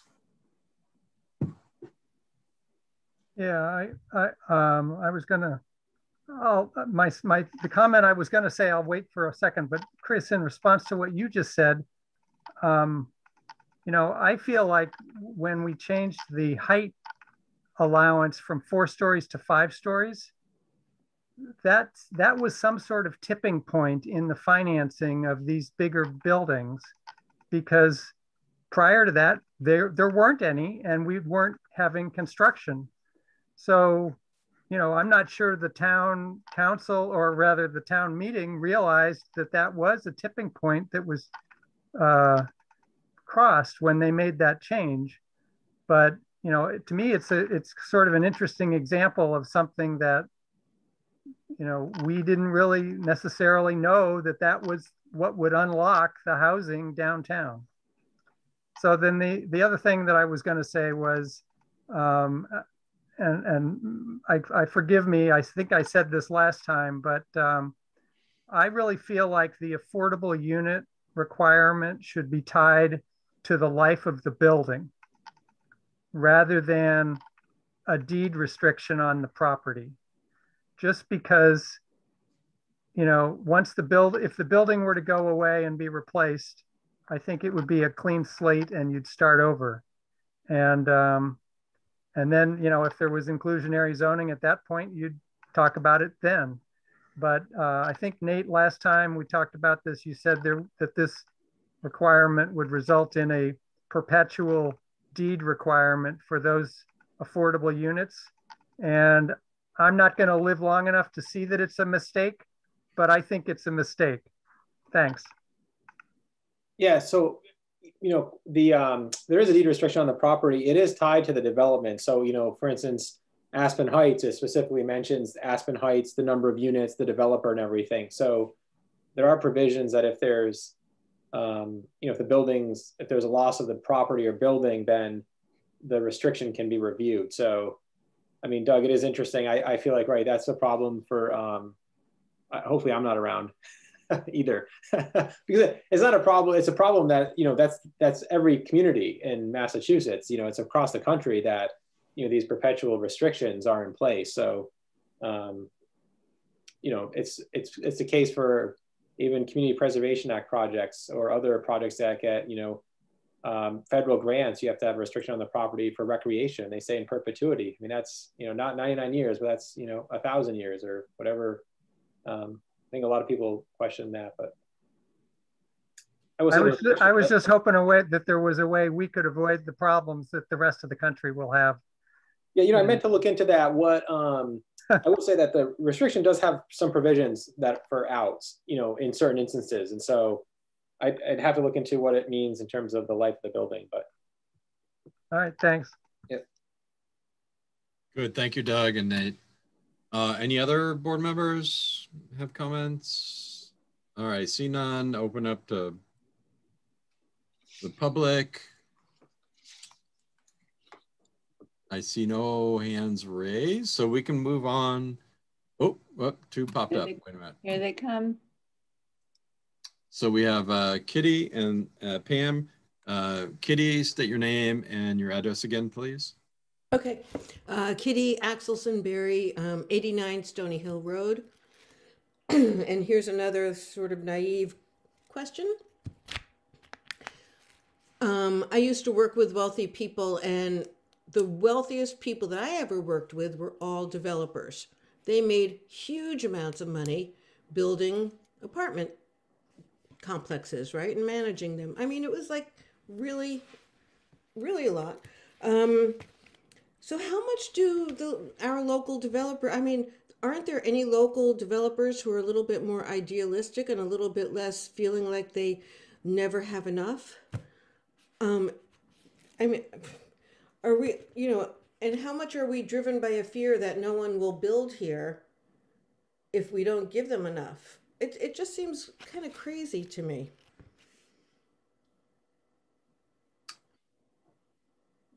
Okay. I know it's a silly question, but isn't it possible to have developers who aren't, who are willing to make a little bit less money? Yeah, I know when I joined the planning board, there wasn't the Kendrick Place was in process, but there hadn't been a single development in 20 years in Amherst proposed in the downtown area. So things have changed, obviously. But Chris, I don't know if you have anything to add to that.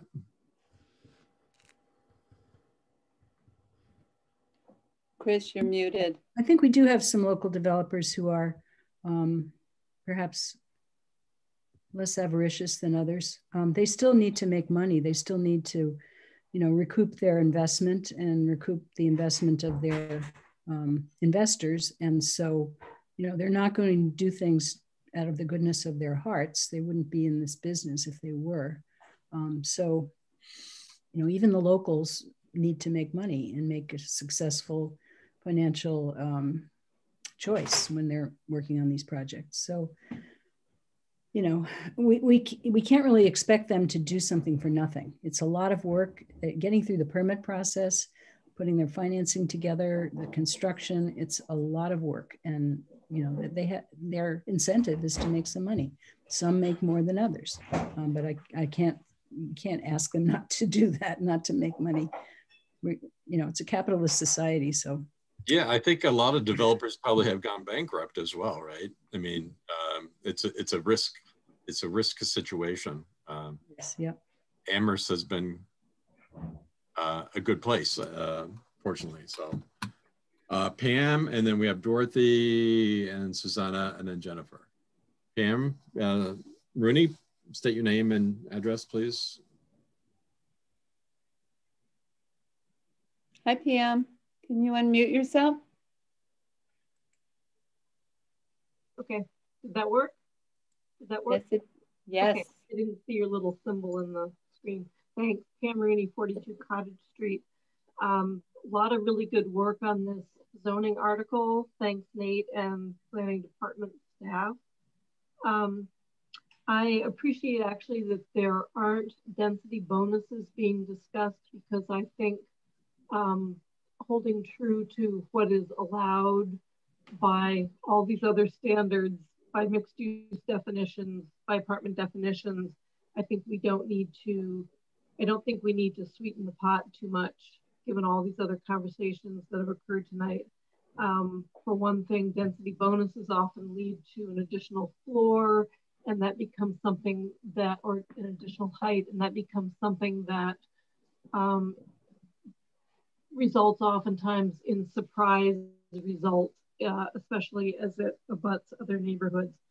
I would just state for the record that, of course, as all of these requirements and as new projects come down the road, it will be the responsibility of the the permitting authority, whatever that may be, to enforce the design guidelines, to enforce these standards so that in fact, everybody benefits, both the developer and the town. So I will be looking forward to all of you enforcing the standards as we go forward. But this article looks like it's in pretty decent shape. Thanks to all the hard work. Thank you. Thank you, Pam. Dorothy, ma'am. I've never been with so many Pams before, except when I'm with my husband's family. Yeah, I am agreeing with Chris. I think this is a safe plan, and I really want to thank the planning department, not just for hard work, but also for their skill in kind of threading the needle on this one. It's been asked for a long time. It's meeting a need. And Chris said, and if it doesn't work, you'll look at it again. That seems pretty good. And just a little comment. You know, remember on the whole, better buildings have been built under capitalist plan when you compare them to Soviet apartment buildings, which are, you know, an example of really, really bad buildings that would, you know, we would all hate them. So although I wish that, you know, all developers were somehow doing this just as an act of total love and money wasn't important, I do understand that our system does generally result in better buildings. So kudos. Thank you, Dorothy. Next, we have Susanna and then Jennifer. So Susanna, state your name and address, please. Hi, Susanna. Susanna Fabing Muskrat, 38 North Prospect Street. I too would like to say congratulations to Nate and everyone else. I think this is getting to be very good. There are a couple of factors that I think may have been important in unsticking the real estate development downtown. First of all, borrowing money is very cheap now. It's as cheap as it's ever going to be. So that's a big incentive for the developers right then and there. Also, the fact that UMass brought in thousands more students who needed housing created an immediate demand, and that's also an incentive for the developers.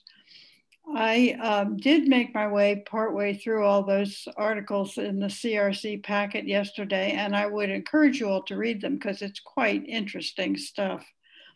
And my question is, do you think there are going to be any federal or state incentives coming down for developing affordable housing? Because everybody's talking about this shortage on the national level and on the state level, and we know the governor's been making a ruckus about it.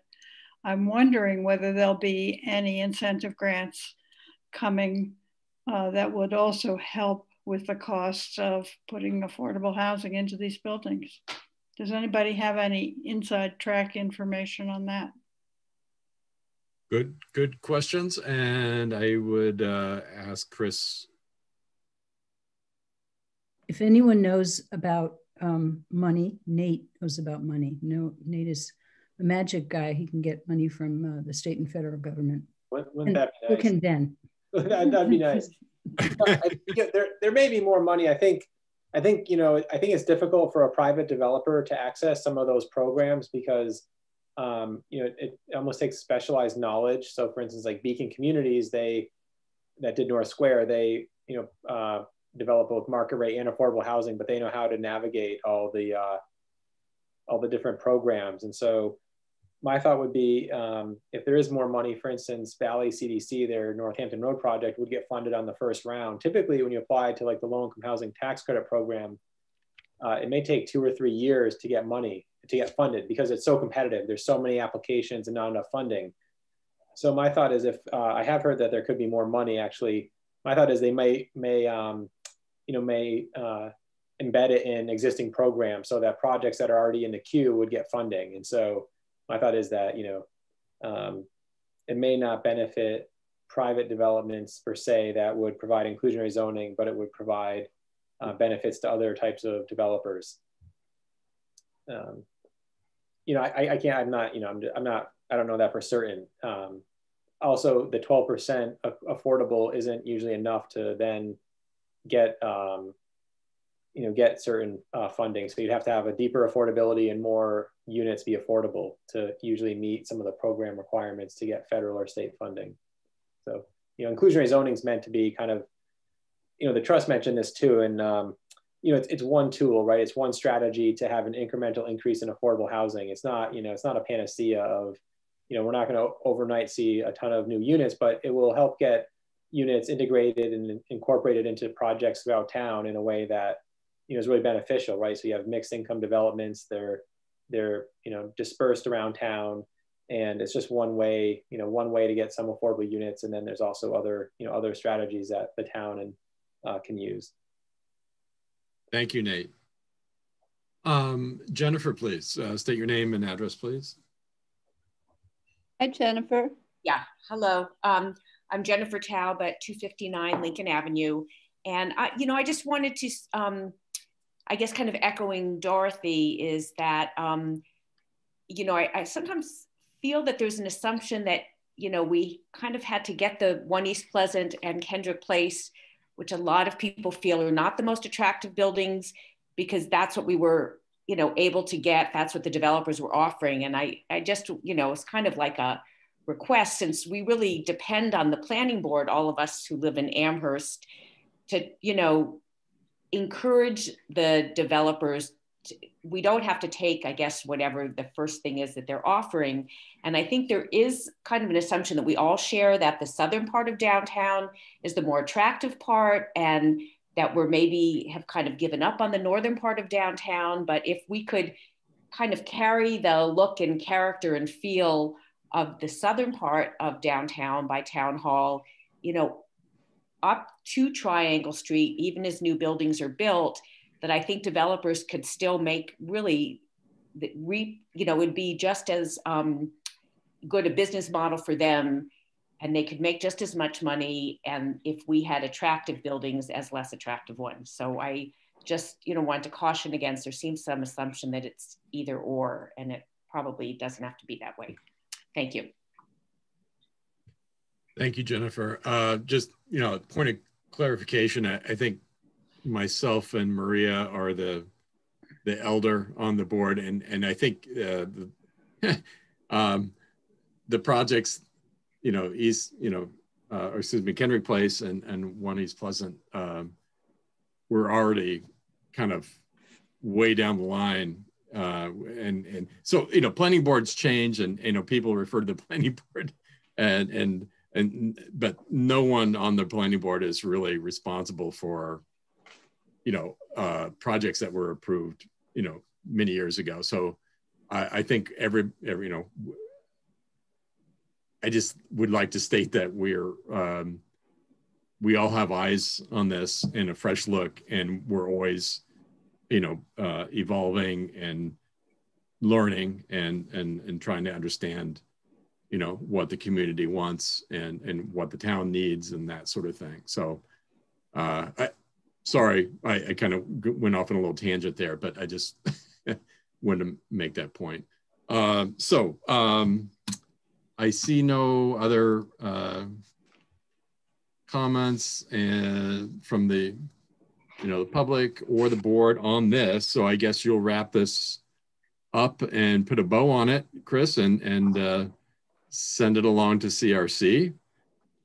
Thank you for that. And now we have continue the discussion on the proposed changes to supplemental dwelling units, section 5.0111 of the zoning bylaw. And who's... Yeah, I'm gonna speak to that point. Thanks, Jack. For everyone, my name is Ben Breger. I'm a planner. Oh, Ben, there you are. All right, you've been hanging around like all night. Lying in wait, yeah. All right. Yeah. Just absorbing it all. Right. But yeah, thanks everyone. So I'm going to talk briefly just about our proposed amendment to the accessory dwelling unit bylaw. I think I presented this to the planning board. Geez, at this point, it might have been a month and a half ago, something like that. It's hard to keep track, but we've only made 2 slight adjustments to the accessory dwelling unit proposal. And I can go over those now. I think just for the benefit of everyone and for the public in attendance who maybe weren't involved in the first presentation, I just briefly want to talk about what are accessory dwelling units. We're not talking about downtown and inclusionary zoning anymore. So shift your focus a little bit. We're talking about accessory dwelling units or small dwelling units or apartments that exist on the same property lot as a single family residence. So we're talking about small dwelling units kind of in every residential district in town. So these are independent living spaces with kitchen, bath, and sleeping areas. There's different types and they can be detached, attached, below, above the house, above the garage, converted garage, that type of thing. In Amherst, the proposed bylaw and the existing bylaw, we're saying we're allowing for the provision of 1 accessory dwelling unit on for a single family home. So if you have a duplex, you can't build an accessory dwelling unit. This is for owner occupied single family homes for that owner to build a second to build an accessory dwelling unit, possibly, in their side yard, in their backyard, in their basement, something like that. So that is, what we're discussing now. This is the text of the bylaw proposal, talks about the purpose of what we're doing. Essentially, this is what I presented the first time around. We're proposing with this change to increase the maximum square footage from 800 square feet to 1,000 square feet. We think that's an important way to try to get 2, possibly 3 bedroom units to house a diversity of family and living situations. We're proposing to streamline the permitting pathway to reduce barriers to ADU development. Right now, special permits are needed for detached and some attached units. We're proposing to make all types of ADUs by right, except for some that are greater than 50% of the habitable space of the primary structure. So just going down here. So here's where that language is. So, ADUs with habitable space greater than 50% of the primary structure's habitable space require a special permit. If they're detached and smaller than 50%, then they would be allowed by right. If they're attached to the primary structure, they would be allowed by right. And if they're completely contained, they would be allowed by right. The 2 small changes that we've made since last time was this new specification in the general requirements that says, to the extent feasible, newly constructed detached accessory dwelling units shall be built behind the front building line of the primary structure. So the idea with this is that it's important, we think it's important to have like a consistent streetscape in our residential neighborhoods. And right now with setbacks, the front doors and of homes are in aligned along the street, and it creates a nice streetscape with like sidewalks, trees, front doors. And we think that building a detached accessory dwelling unit in the front yard could detract from that character of the streetscape. So we're encouraging their development in the backyard or side yard. Where there's always extenuating circumstances, whether it has to do with the placement of water or sewer lines, or people might want it in the front yard so it's attached to the driveway, and for accessibility reasons. There could be wetlands in the backyard, so they really can't do that. So that's why we do have this clarifier. It's to the extent feasible. And also it should note it's only for newly constructed detached accessory dwelling units. So if you have a garage that's in front of your the front building line, as many people do, you could convert that into a detached accessory dwelling unit despite it being in the front of your house.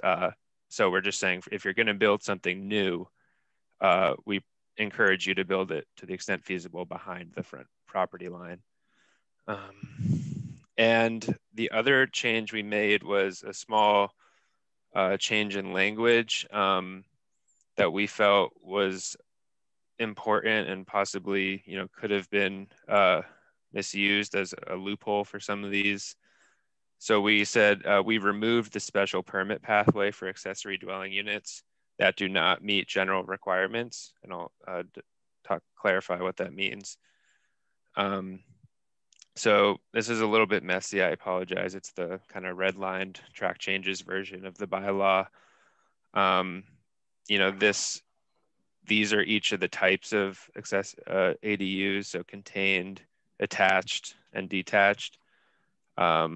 The original bylaw that I presented last time had this sentence included that's crossed out here that says they're allowed by right if they meet the general requirements found below, but that any contained dwelling unit which in the judgment of the building commissioner does not meet these requirements shall require a special permit from the ZBA. And so that was a holdover from the last, from the current bylaw. That's the language that's in the current bylaw. And, I didn't catch this the first time around, but staff raised this point last week saying, the general requirements which are found below apply to every type of accessory dwelling unit. And we think, these are important and we want them to be followed. And we didn't want there to be a loophole for folks to get out of these general requirements with a special permit. So, and we went through and we said, check, we want that to be mandatory, that to be mandatory. So, only one accessory dwelling unit shall be permitted as accessory to a single family detached dwelling. If someone was proposing two, in theory, the way the bylaw was written, they could apply for a special permit from the ZBA to get two. Or if they wanted something that's bigger than 1,000 square feet, there was a out for them to, propose a 1,200 square foot ADU and get a special permit from the ZBA. So we luckily caught that, and going through them, we wanted all of them pretty much to be, if we're going to allow them by right, which we're proposing to do, then to make sure that these conditions are firmly met and not provide a outlet for a special permit. So I believe that is the extent of the changes that we proposed, from the bylaw as it was presented last time. Just the provision encouraging newly constructed ADUs to be behind the building and removing the special permit pathway. We presented this again, like Nate's proposals, we presented to the CRC yesterday afternoon, and they gave it their strong endorsement as written and felt it was ready to be presented to town council, but certainly wanted to give the planning board an opportunity to comment, make suggestions, and refine as needed before taking that step. So I guess that about covers it. If people have questions about ADUs overall, or our proposal in general, I'm happy to answer those, in addition to questions about the small changes we proposed for today. So thank you. Thank you, Ben.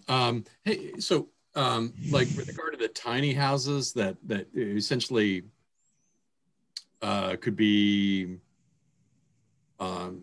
homes on wheels sort of thing, parked in driveways, how does that factor in Yep. to the code that you have right now? So I think maybe Rob could speak to that a little bit better than me, but certainly there's like building code and health code issues that come into play, outside of the zoning bylaw. So, there's minimum square footage requirements for, for living quarters and kitchens and bathrooms, that would dictate the, minimum size.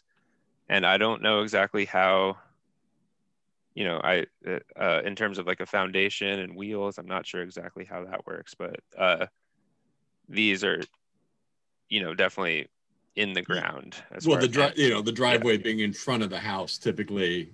I'm just making note. How you mentioned things being behind. Mm-hmm. Or not, but let me see. Chris.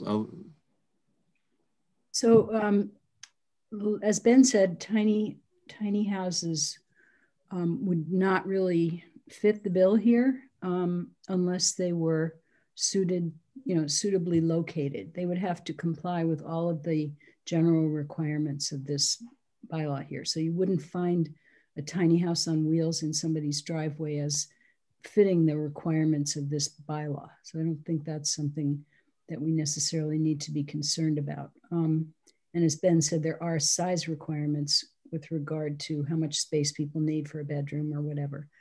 But what I wanted to mention is that Janet had asked us to come up with a chart that showed how to compare the approval by the building commissioner as opposed to approval by the planning board for site plan review, as opposed to approval by the zoning board with a special permit. And we started to do that, but we didn't actually have an opportunity to finish that. So we are working on that and we will bring it to you. But I think that's a good thing to have to explain to people and to the planning board how these things are different. I'd say the main difference is that when we say that the building commissioner would have the ability to approve these, there would not be, I'm almost done. Oh, excuse me. Hi. There would not be a public hearing involved.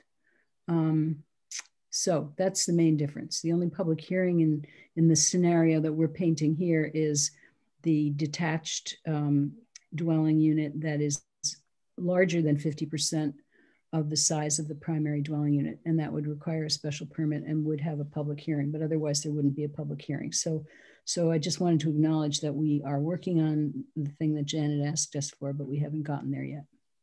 Thank you. Great, thank you. So we have Doug, Tom, Janet, and then Andy. So Doug, please.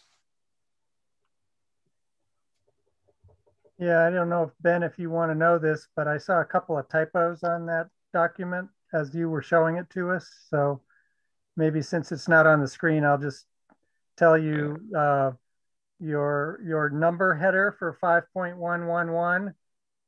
If it needs to be consistent with the other ones, it needs to have a 0 before the 111. Yep. And then if you go down to the next page, paragraph B, 5.0113B, you need a there shall not B, more than 1,000 square feet. Yeah, that makes sense. All right. So I'm sure if I just found those while you were showing us, it might be worth somebody proofreading it when you've turned off the track changes. Yeah, certainly. Thank you. Thank you for pointing that out, Doug. Yeah, thanks, Doug. Thanks, Ben. Tom, please. Sure. Thanks for the presentation, Ben. I had two quick questions. One in regard to the removal of the special permit option for the general requirements. And one of the thoughts came to my mind thinking about someone that already has a building on their property that they want to convert to a dwelling unit that is larger than 1,000 square feet cannot convert that unit, or would have to do something other with a portion of that space, or break it down in some other way. So is there no option for special permit or to bypass these general requirements if there are conditions that are unchangeable within the site? Thanks, Tom. Ben? At this point, yeah, by removing that clause about the special permit pathway, then there would not be any way, I don't believe, to get out of these general requirements. Well, may I interrupt? Yeah, go ahead. Yeah, please.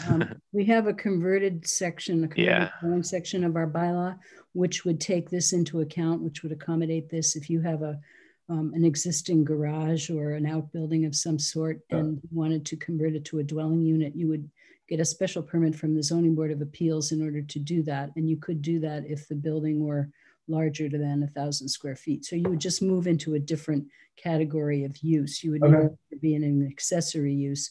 You would be a different use that's actually listed in the use category table. Got it. Perfect. Thank you. And then my second question was in regard to this notion about the design guidelines requiring that the architecture is compatible with the primary structure, and trying to get a handle on why that's a requirement, given that these are private residences and the units might be behind a house and out of sight of the street. I'm just curious why we're trying to dictate what something's going to look like. Thank you, Tom. Chris or Ben?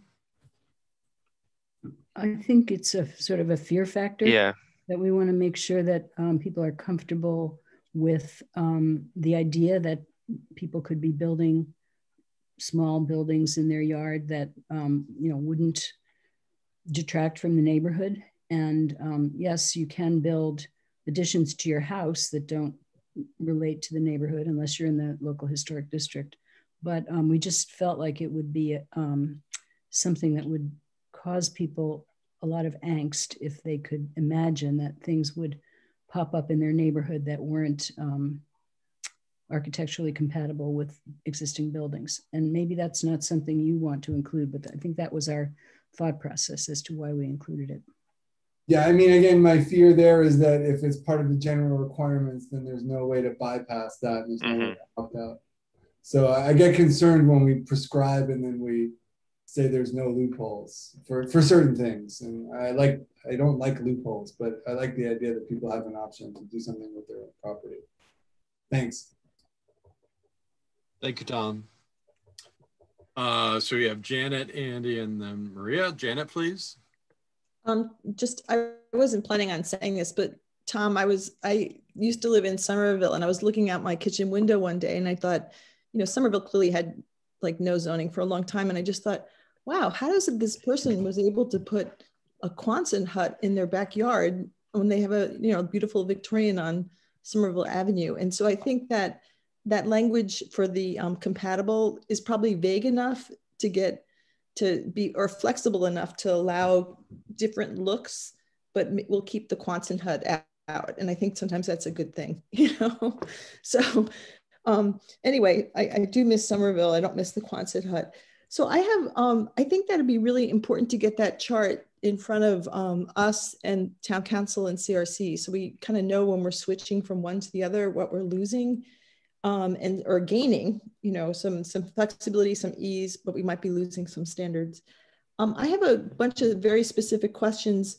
One of them is a comment, which is not particularly about this, but you know, when they were talking about a management plan, I wondered if the planning department could sort of develop a model management plan for, you know, backyard ADUs. So, you know, somebody who's wants to build one of these doesn't have to sort of start from scratch and anticipate problems, because there's probably just things that everybody needs to do in the management plan, and maybe good to have something to hand to people saying, here's, you know, a good start on that. And so I thought that just make it easier to build these or have these.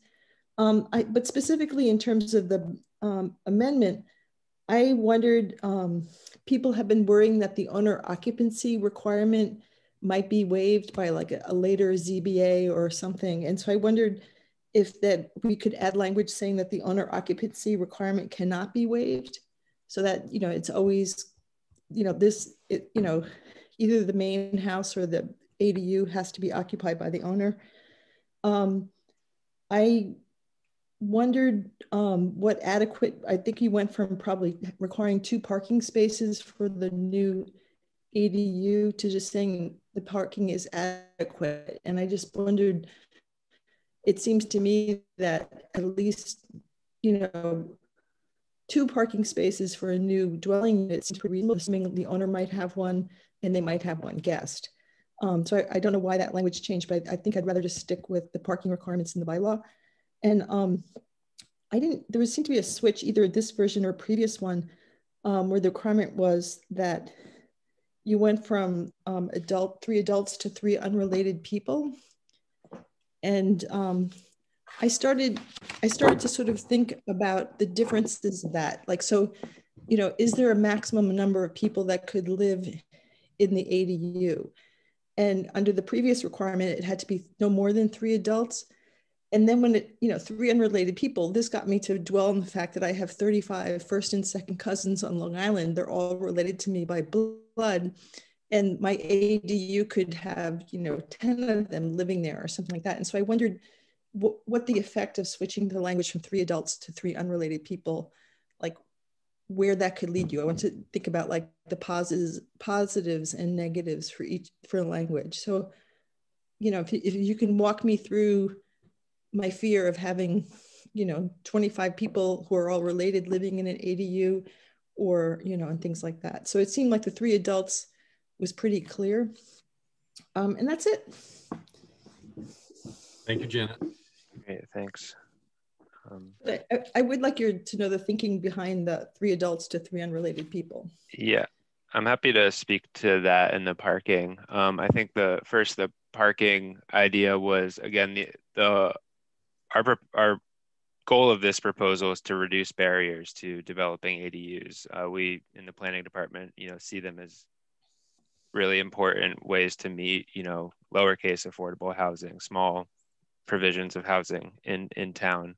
And so by, you know, reducing the parking we're saying adequate parking shall be provided, but not saying it has to be in accordance with Article 7, which is 2 per unit. You know, if in the eyes of the, you know, building commissioner, this ADU really only, if it's a small ADU with 1 bedroom, and it's clear that only 1 parking space is needed, we wanted to allow that to go forward. You know, it could be a tight lot with not enough room for 2 parking spaces, or, you know, for that matter, if it's you know, very close to UMass and it's a faculty member living there and they don't need any parking, they want to walk to work, then we felt like, you know, allowing that provision was okay. So we just wanted a little bit more flexibility, which is why it was switched to adequate parking and to generally just reduce barriers to ADU development.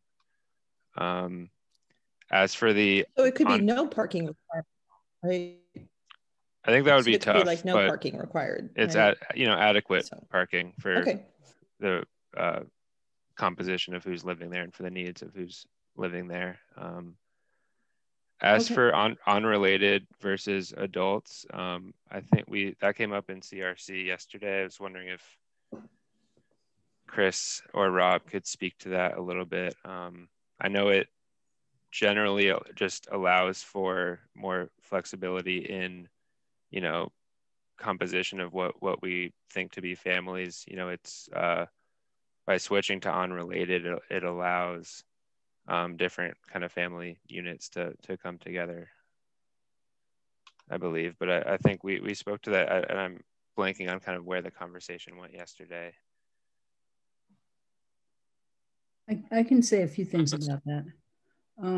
So when supplementary dwelling units were first thought about in Amherst, people thought of them as a place to, you know, have your elderly relatives live with you or something like that. And they thought, well, you would only have 2 people living in an accessory dwelling unit, or a supplemental dwelling unit as it was called back then. And then they increased the number of people who could live there to 3, because they thought, well, you might want to have a caretaker, or you know, an adult child who's going to take care of you or something living with you. And so it was increased to 3. And then yesterday at the CRC meeting, there were comments about, well, why have any requirement? You know, if you had a 3-bedroom ADU, couldn't you have, you know, more than 3 adults or 3 unrelated people living there? So I think there's a wide range of thoughts about this. And so we thought that, well, keeping it to 3 is probably reasonable, because that means that this really is an accessory dwelling unit as opposed to a primary dwelling unit, which in a single family primary dwelling unit, if it's an owner occupied dwelling unit, you don't really have, you know, there's no family number that you couldn't have in the dwelling unit. And adults versus unrelated, I guess I am not entirely clear on that transition, but maybe Rob Mora or Nate, if he's still here, might be able to speak about that.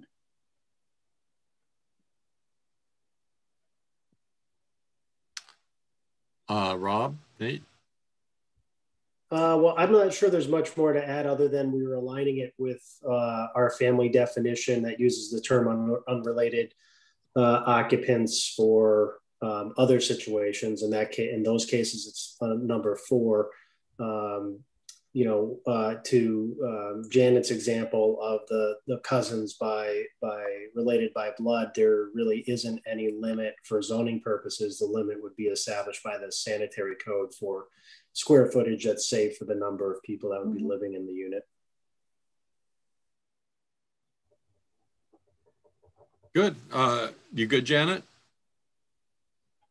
I'm just wondering, like, how many that could be, kind of thing. And so I just was thinking, like, if you're trying to limit the number of adults versus, you know, I just kind of wondered, like, how big could that get? And so, I mean, I think I'm just wondering, what's the number? You know, if you had 1,000 square feet, and is it 150 square feet per person, Rob? Or so generally, I can't remember the exact figures, but there's a size of a dwelling unit that makes it meet all the standards. It's somewhere around 180 to 200 square feet to incorporate a kitchen, a bathroom, and the minimum living area you need and sleeping area. And then beyond that, I believe it's around 100 square feet per additional occupant. And that's established in the sanitary code, but we can get those numbers to you to be sure. There's a little inconsistency between building code and sanitary code. I'm not remembering exactly which way it goes, but it's somewhere around another 100 square feet per individual. Okay, so I kind of think if we want to cap the number, we should do that, or know how big that could get, like how many people that could be, and think about the consequences of that. So it'd be good to get that number. And Rob, I mean, these are all like sewer. We're talking about predominantly properties that are connected to the municipal, you know, water sewer. Most of them are in town, so yes, these units would either have their sewer connected to the house, which runs into the town sewer system, or have its own independent connection. We've seen them done both ways. So would there be a difference for the outlying type properties that are on the few properties in Amherst that are on private wells and septic? Yeah, they would have to have an upgraded septic system to accommodate the additional by bedroom count, so it'd be the additional bedroom, whether or not the current septic system could accommodate that, or there need to be an upgrade. And that's accounted for within the proposed right ADU regs. Okay. Good. Okay, so we have Andy and then Maria. Andy, please. Thanks, Jack. Great presentation, Ben.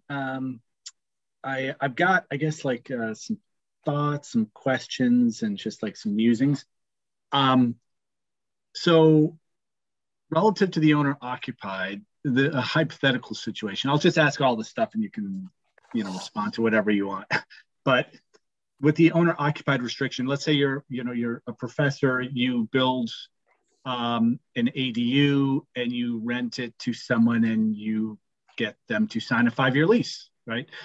And then you end up moving and you can't, you need to find a buyer. Like, what would happen in the situation where they might not be able to find a buyer who is willing to actually live in the building, right? Maybe they can only find an investor buyer. So I'd be curious what would happen in that situation where essentially someone would be grandfathered in.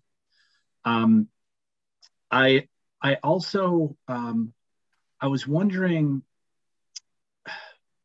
do we have any sort of like aspirational target idea or goal as to how many ADUs, how many more housing units this might actually bring to Amherst? I'm curious. It's not really clear to me whether this is a vehicle that people would use that much. And one of the reasons also why I'm curious about that is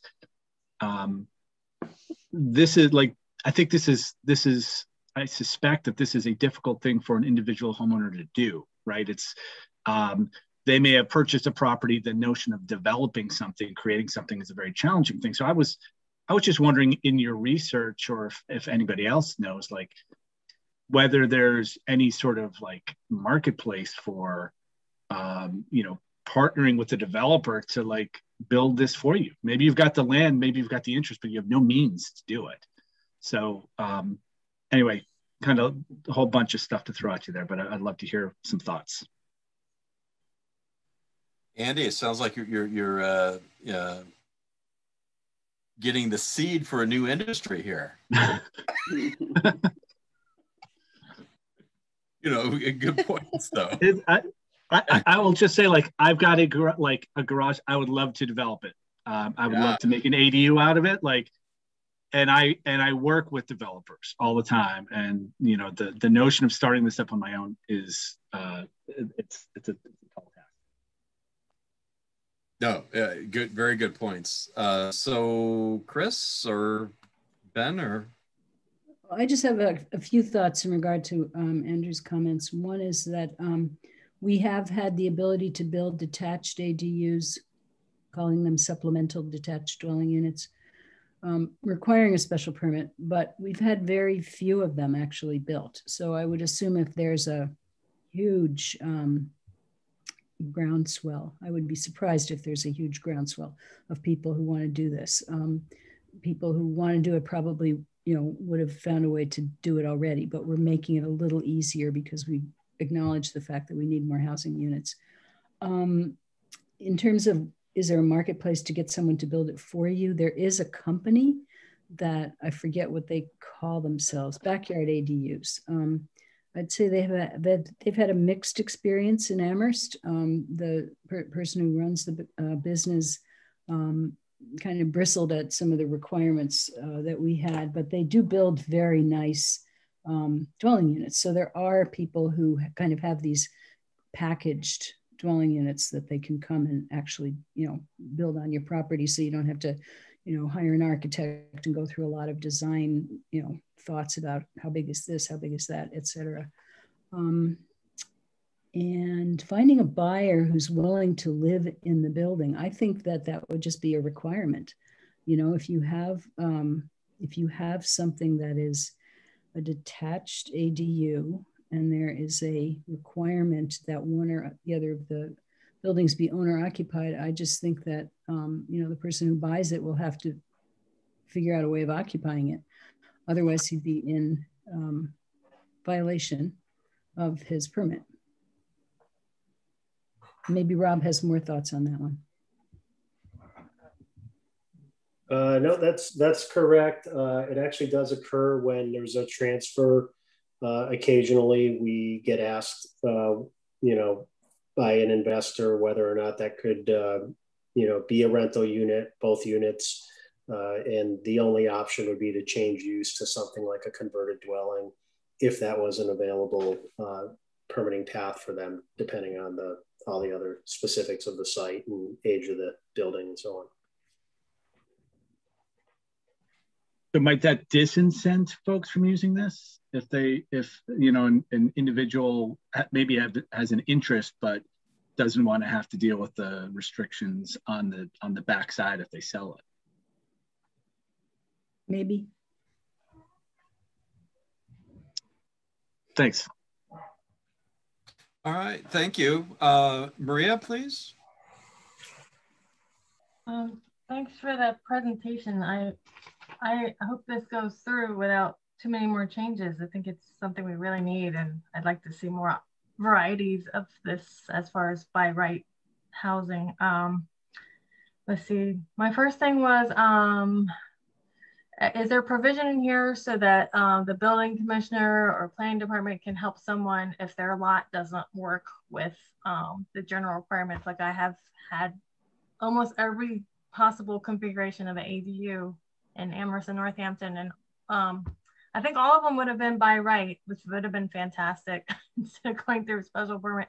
But one of them was a corner lot, so you know, technically there's two fronts to that lot. So there's just, you know, every parcel's different. So if there's somewhere in here that, you know, to the extent feasible, wherever you can put that phrase is great, because I'm sure if they work with the, you know, with you, Rob, and with the planning department, they can do what you think would be right for their parcel and still fall under the spirit of the general requirements. But I wouldn't want them to be like suddenly, you know, unable to do it because of the technicality. So, so that's just sort of some wiggle room, but not too much wiggle room, I guess, if that's possible. There is definitely an ADU market. I've done probably 6 or 7 in the last 2 years alone. So without the special permit, it will save homeowners, I'd say, in the realm of like a couple $1,000s or more of just fees and, you know, paying an attorney to go to the special permit or an architect or someone. You know, it will save a lot of money for sure. I hope they still hire an architect to do their project.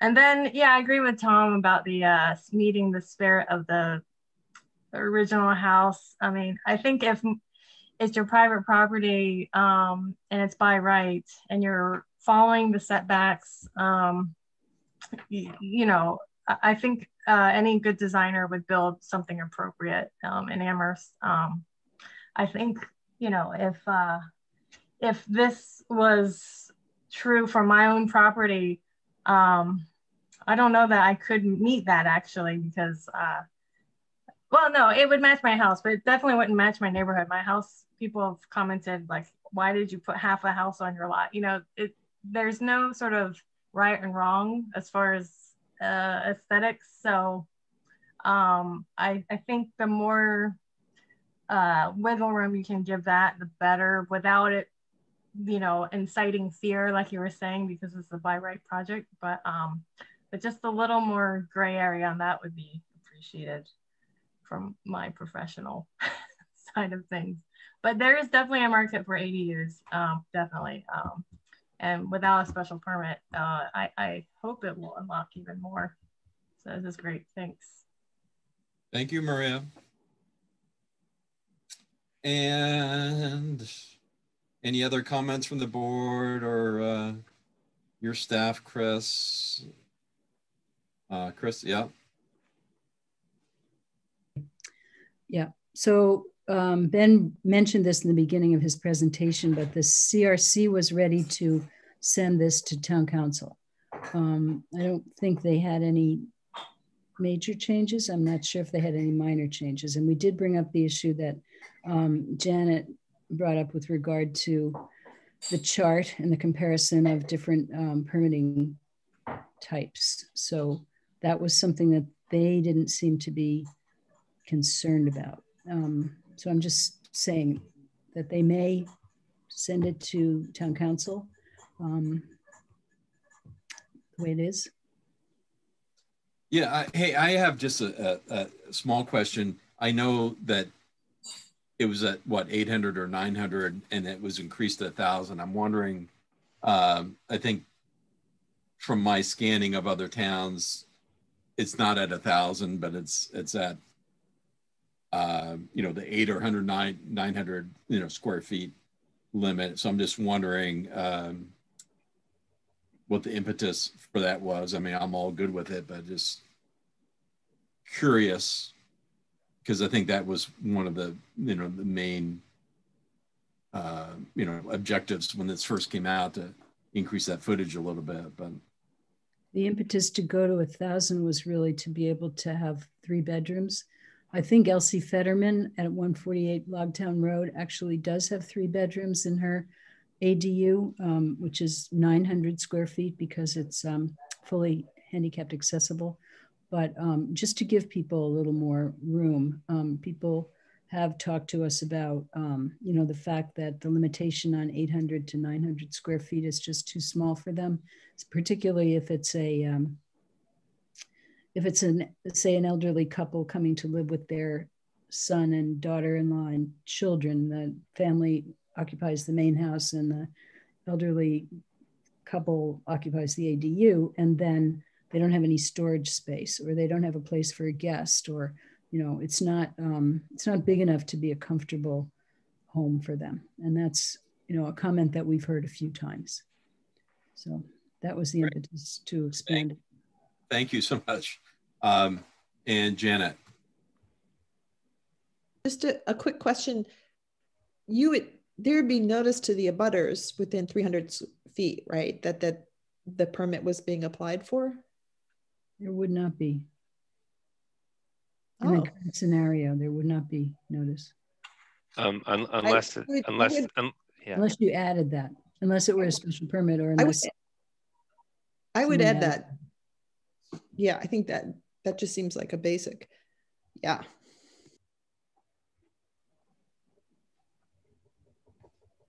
Very good. And without any other comments from the board, we can go to the public, and I see Pam Rooney. Hi, Pam. Can you unmute yourself? Thank you, Pam Rooney, 42 Cottage Street. Thank you. A question of the process that we're going through tonight. Does the planning board, or would the planning board plan to make any recommendations on this to the CRC? I know the inclusionary zoning, just sort of everybody nodded their heads and off it went to the CRC. Is there no formal transition or transmittal letter, if you will, to the CRC for any of these? So that's a general question. Thinking about parking, I guess I would ask maybe Rob Mora, is parking traditionally assessed sort of per the number of bedrooms? So if it's a 3-bedroom, you might require at least 2 parking spaces, if not 3. And if it's a 1-bedroom, you'd require at least 1, but maybe 2. So I don't know how much flexibility. It feels like not you, but it feels like the regulations might want to be a little clearer that there's at least a minimum parking requirement. The adults versus unrelated, to me, having 3 adults identified as the cap makes more sense than unrelated, because the 3 adults could be a family. It could be, 2 unmarried people with a child. It could be whatever, but at least it caps it at 3, which I think is probably the intent, given that this is an accessory dwelling unit rather than the primary residence. So again, it feels like it makes sense to call it 3 adults, not 3 unrelated, that there be a little more definition of minimum parking required. And then owner occupancy, which also seems to be sort of a reasonable means to maintaining some ownership opportunities in town. That I happened to hear, my financial guru, Kai Rizdal, and Marketplace, and there is in fact a really large growing market for investment, snapping up single family homes and converting them to rentals. And it's everything from pension funds to other investors who are taking advantage of this sort of untapped market. So I think it makes sense, or it feels like it makes sense, to keep the owner occupancy status. And for Amherst, that may be a really good thing, or helpful at least. Thank you. Thank you, Pam. Chris, have anything to that? Or? I would just say that, we'll put our heads together and put all these questions, comments that we've heard tonight and send them on to the chair of the CRC and see if she wants to bring this back to her group once more. But the indication that she gave us yesterday was that they didn't need to see this again. So, but we'll certainly pass on the comments that we've heard tonight. Very good. All right. May I say one more thing? Yes. Is that even if this did go straight to the town council, the planning board would hold a public hearing on this. So there would be an opportunity to make changes at that point. And I think, when we had the Article 14 discussion, and Janet brought up the issue of notification, I believe that the change to Article 14 that required a posting of a notice for 10 days did come out of that public hearing process. So what I'm saying is there is still an opportunity to make changes to this during the public hearing. And then there's the opportunity to make changes to it once it gets to town council. So it's not cast in stone just by sending it to town council. I just thought I'd mention that.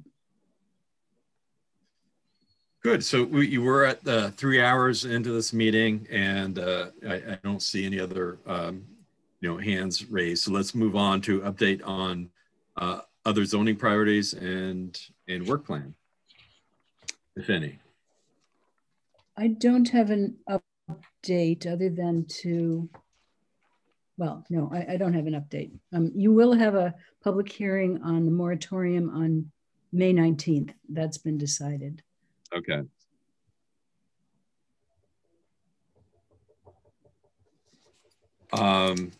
Old business topics not reasonably anticipated 48 hours prior to the meeting. I don't know. Okay, new business. So we have this zoning bylaw section 10.02 discussion regarding associate members of planning board. So this was brought to our attention because the CRC and the town council are in the season where they appoint members to the planning board and the zoning board of appeals. And they were looking at the zoning bylaw and remembered, I'm sure they've thought about this the last 2 years, but they were reminded that the planning board has the opportunity for associate members. So they are pondering that, whether it's worthwhile to consider that. And I think we sent you a letter, a memo from Lynn Griesmer on that topic. And so she's made recommendations to the town council that they could consider 3 different options for having associate members. But they did want to hear from the planning board as to whether the planning board thought it would be useful to have associate members or not. So that's why we're bringing this to you. Very good. I don't really have any comments on this, and I'm sorry, I'm looking for comments from the planning board. Andy? Yeah, I would be curious, is there a problem that we're trying to solve by doing this? Because I think we have a pretty vocal group of attendees that we get feedback from, and I think that we process that. So I guess I'd be curious if there is a motivation behind the ask. I'd say the motivation is that it's possible via the state law to have associate members on the planning board. And so it was put into the bylaw years ago that this was possible. Associate members can only vote on special permits, and the planning board doesn't really see that many special permits. They do see them for dimensional modifications and occasionally for use, but generally speaking, the planning board doesn't have special permits. So it would be in the case of the inability to act on the part of one of the planning board members, and an associate member would step in and could only vote on a special permit. So my personal opinion is that I haven't observed a need for associate members in the whole time I've been, working in the planning department, which is going on 18 years now. But you may have a different point of view. So we're offering this to you as a topic. So yeah, I'd be inclined to agree with you, Chris. Yeah. Sorry. Thanks. Thank you, Andy. And Chris, that your opinion is consistent with the planning board change from 9 members to 7 members. Same thing, really. I don't think there's really a need for associate members. Would you agree? I would, and I'd say this planning board and planning boards going back a number of years have been very diligent and, coming to meetings and doing their reading and not being absent. We did have a problem maybe 10 or 12 years ago with people who didn't take that as seriously as they might have, but we don't have that problem now. So, so I don't really feel like there's a need for associate members. Thank you. Any other, Johanna? I think in general, that all sounds right to me. And then I just wonder whether having associates members, creates an on-ramp for people to get up to speed so they can potentially join the planning board down the road. But I think you can also get that by, like, if you're interested in the planning board, you just start attending meetings and you can follow along that way. And so I'm thinking out loud here, but in the spirit of creating a pipeline of good planning board members who are ready to hit the ground running when they start their term, that's the one thing that I think, having the associate members might be helpful for, but I don't think it's required. Good. Janet? So I didn't have a lot of strong feelings about this or thoughts because I don't have that much experience with associate members. It doesn't seem like it's something we'd want to amend the zoning bylaw to remove. I mean, it's in the state statute and other towns found it useful. When I read what other towns were doing, it did seem like the on-ramp was helpful.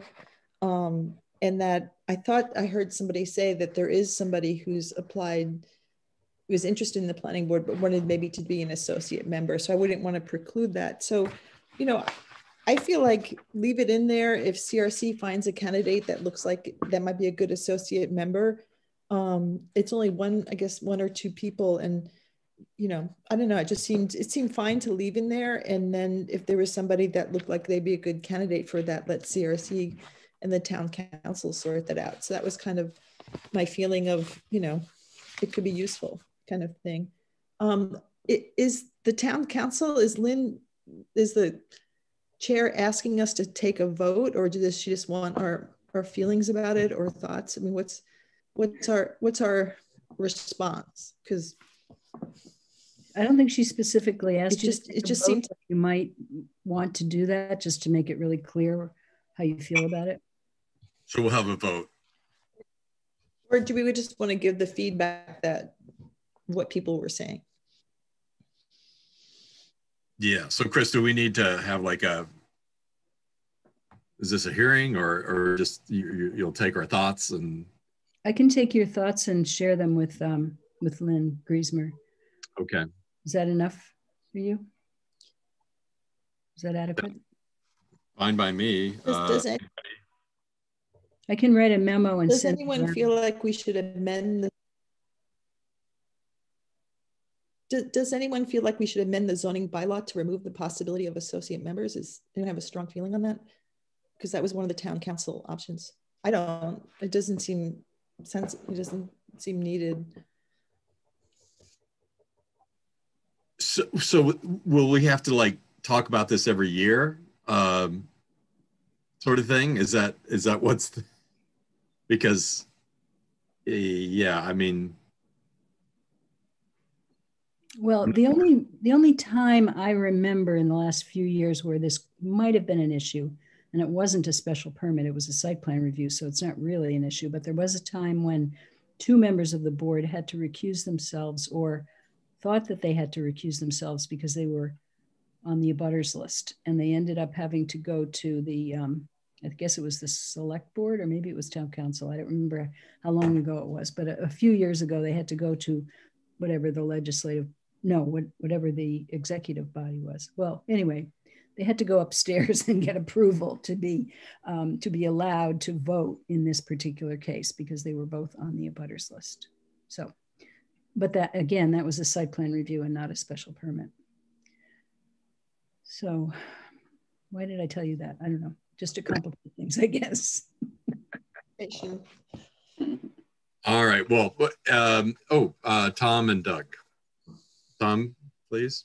Yeah, sure. I just wanted to put my 2 cents in there, and it was I was thinking about it quite a bit, just off the top of my head, and I kind of agree with Janet. I don't see a need to strike it for any particular reason. I do see value in the sense that having, potentially we might be a small group one day, and having, an extra person available might be really beneficial. If there's, 4 people instead of, 5 or 6 filled at a particular moment, there might be a need for an extra body. And so I think there are conditions where it might be necessary. So I don't think we want to strike it. I'd rather have this conversation once a year and decide we don't need one and be okay with that, rather than run into a problem in the future. So my sense is that I think if we just waive that for now and say, no thanks for this year, I think that's where we have a strong, relatively new, but also group of seasoned people here. So I feel like, we're capable and present. So I don't think we need another body to muddy the water, but I want to keep the amendment there. So in case we need it. Tom, I got reprimanded for saying the same, 9 months ago. So just want to say that, but I agree. So Doug, please.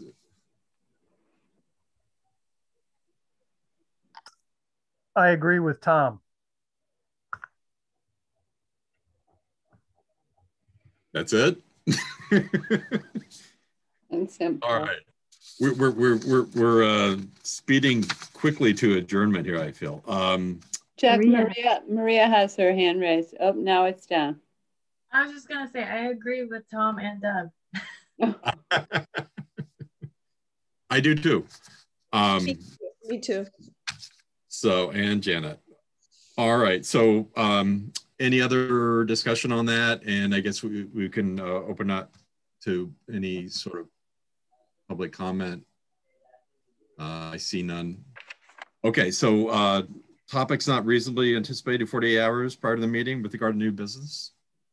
No, none. Okay. And Form A&R subdivision applications? None. Okay, and upcoming ZBA applications? No. Okay, upcoming SPP, SBR, SUB applications? None have been submitted. Okay. Planning Board Committee and Liaison reports. So the Pioneer Valley Planning Commission, we met last week, and what was of noteworthy here? Well, I sent you that one document. They were, talking about the housing choice that was, been approved by Governor Baker. Mm-hmm. and how that kind of filters down. So maybe you can, forward that to the planning board. I think we're on point with regard to all that, especially where we approved, simple majority for site plan, or no, special permit. For site plan. For site plan, yeah. Okay.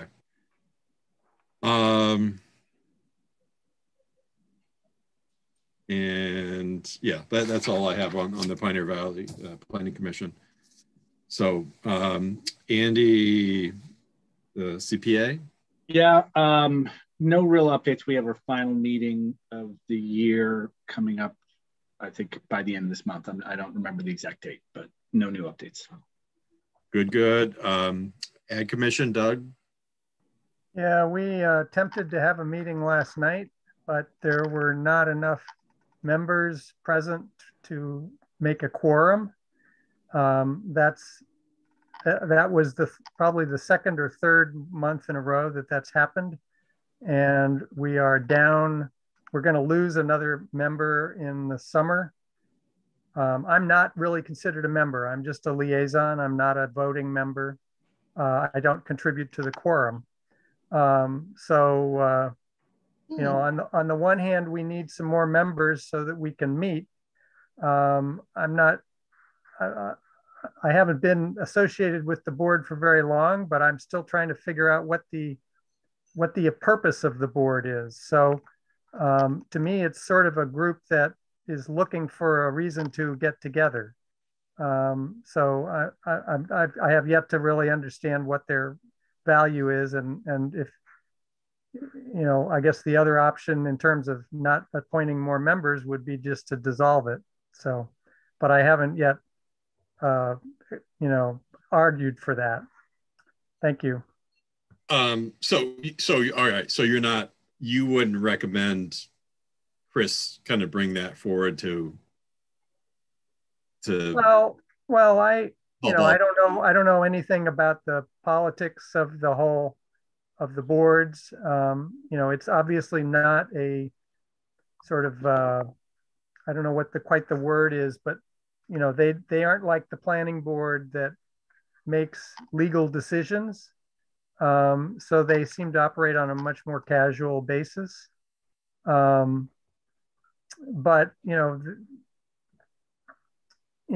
I mean, it's fine with me if Chris wants to tell Paul that, your liaison from the planning board doesn't really understand what they're about. I'm happy to have that conversation with anybody about that. Maybe somebody can educate me. Yeah. But right now, I just haven't seen, I haven't seen very much actual business conducted, partly because they haven't been able to get everybody together. And most of the business that I've heard was, gee, what should we do this year? So, they don't seem to have a lot of statutory responsibilities. And maybe that's part of the issue, is that, so. I have to say, in the few years I've been here, I don't know what I'm in the same boat with you, Doug. So well, I actually, I haven't yet figured out or found the statistic of how many farms we have in town, but right now it seems like the representation is maybe a little bit more heavily with advocates for sort of sustainable farming. So it's not kind of the business end of agriculture. It's more the healthy eating and social justice issues around food, which are all, valuable things to be talking about. So I almost wonder if it should be something like the Food Commission rather than the Ag Commission. Or like a Board of Health thing, even. Well, yeah, I don't know. Sorry for going on so long. No, I mean, it's very interesting. So thank you. I think it used to be a committee of the Conservation Commission, and then they broke off. I can share your thoughts with Dave Zomick, because he's of any of the town staff people, he and Stephanie Ciccarello are probably the ones who are most involved. Yeah, Stephanie is our liaison or our staff member. Mm-hmm. I will say last night, the chair, we didn't really have a meeting last night because we didn't have a quorum, but we talked for half an hour. And the chair did bring up that he would like to have some of the conservation land that the town owns that would be conducive for farming. He'd like the responsibility for that transferred from the Conservation Commission to the Ag Commission so that we could manage the licensing and oversight of some farmland. So I don't know. Stephanie was going to look into that. So, I don't want to create a parallel track with you, Chris, but that's just my thoughts at the moment. Okay, thank you. Thank you, Doug. Thank you, Chris. The Design Review Board, Tom. Sure. So last meeting we had was last Monday, which I was not there for, and just catching up. There was a review of updated restaurant facade for 51 East Pleasant Street. I guess it was the name of the restaurant there that's going in. The former Bertucci's? Yeah, and so that was approved by the board with a couple of recommendations, but generally speaking, it was approved as is. There was discussion also about the Pomeroy Village intersection, just like we had in our committee. And there's a memo that'll probably circulate with some notes about what everybody said. So I don't have to go through all that. And we have upcoming meetings that are being scheduled in regard to the Archipelago investments for 11 and 15 East Pleasant Street, with some, I guess we're looking at facades. I haven't looked at the artwork yet. We don't have a date for that meeting yet, but that's coming up. And there's a couple, or at least one art exhibition that's supposed to take place on the Common that the DRB needs to approve as well. So those are coming up, 2 different meetings coming up, so people can look out for those. Very good. Thank you so much. And then the CRC roundup from Chris.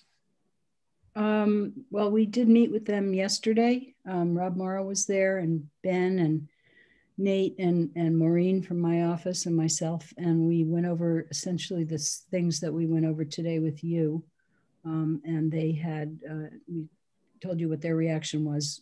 Inclusionary zoning is ready to go to town council.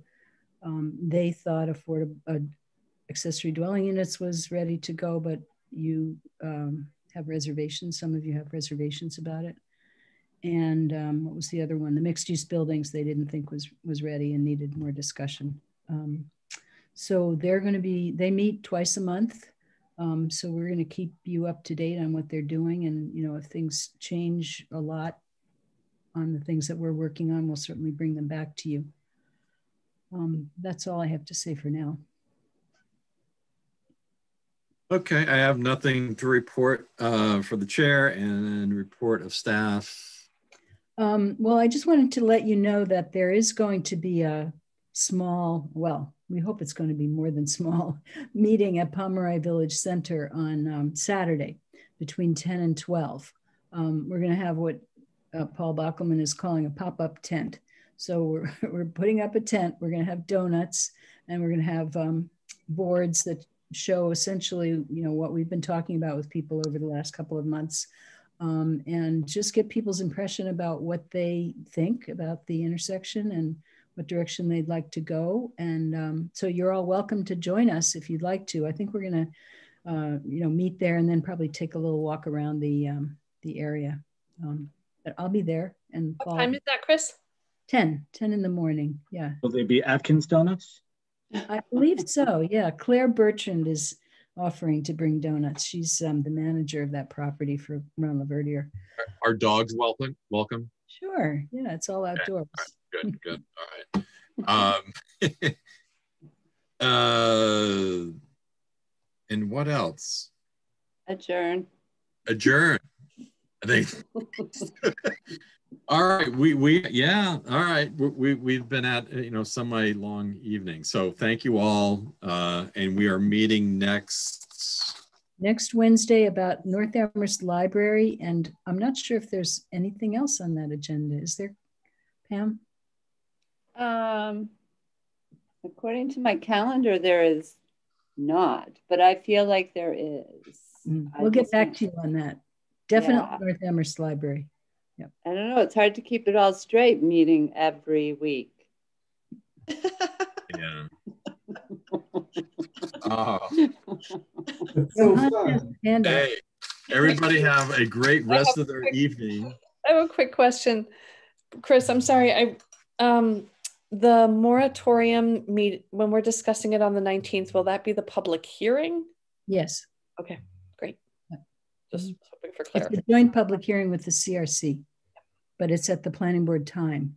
And what is so we held the hearing, and what particular product are we to issue after that hearing back to either CRC or town council? Is it a report or a recommendation?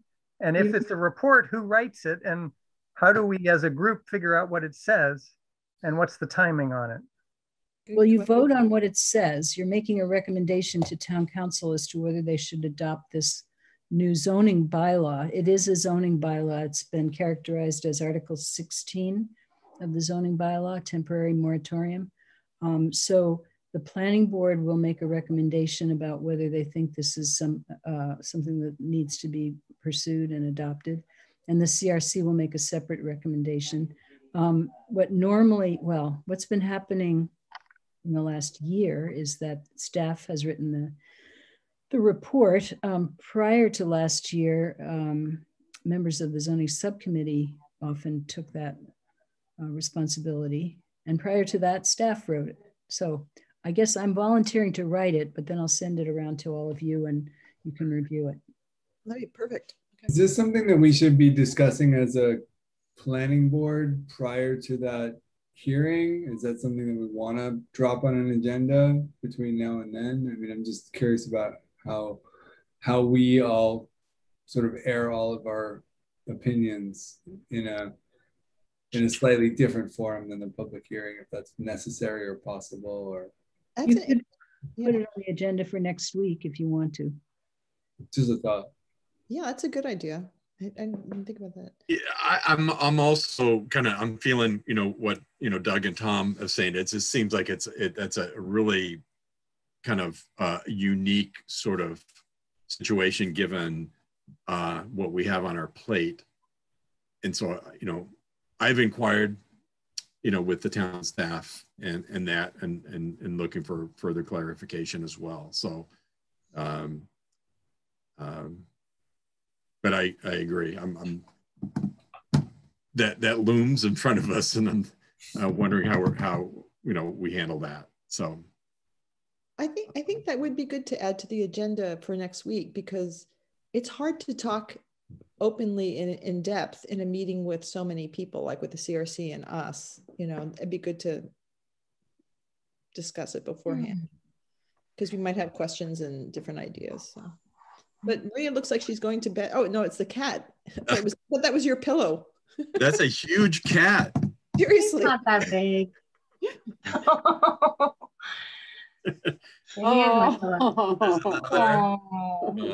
Yeah. Oh, good. Does Johanna have something else to say? Because her hand is up. Sorry. Who? Oh, okay. All right, so we're good. Adjourned?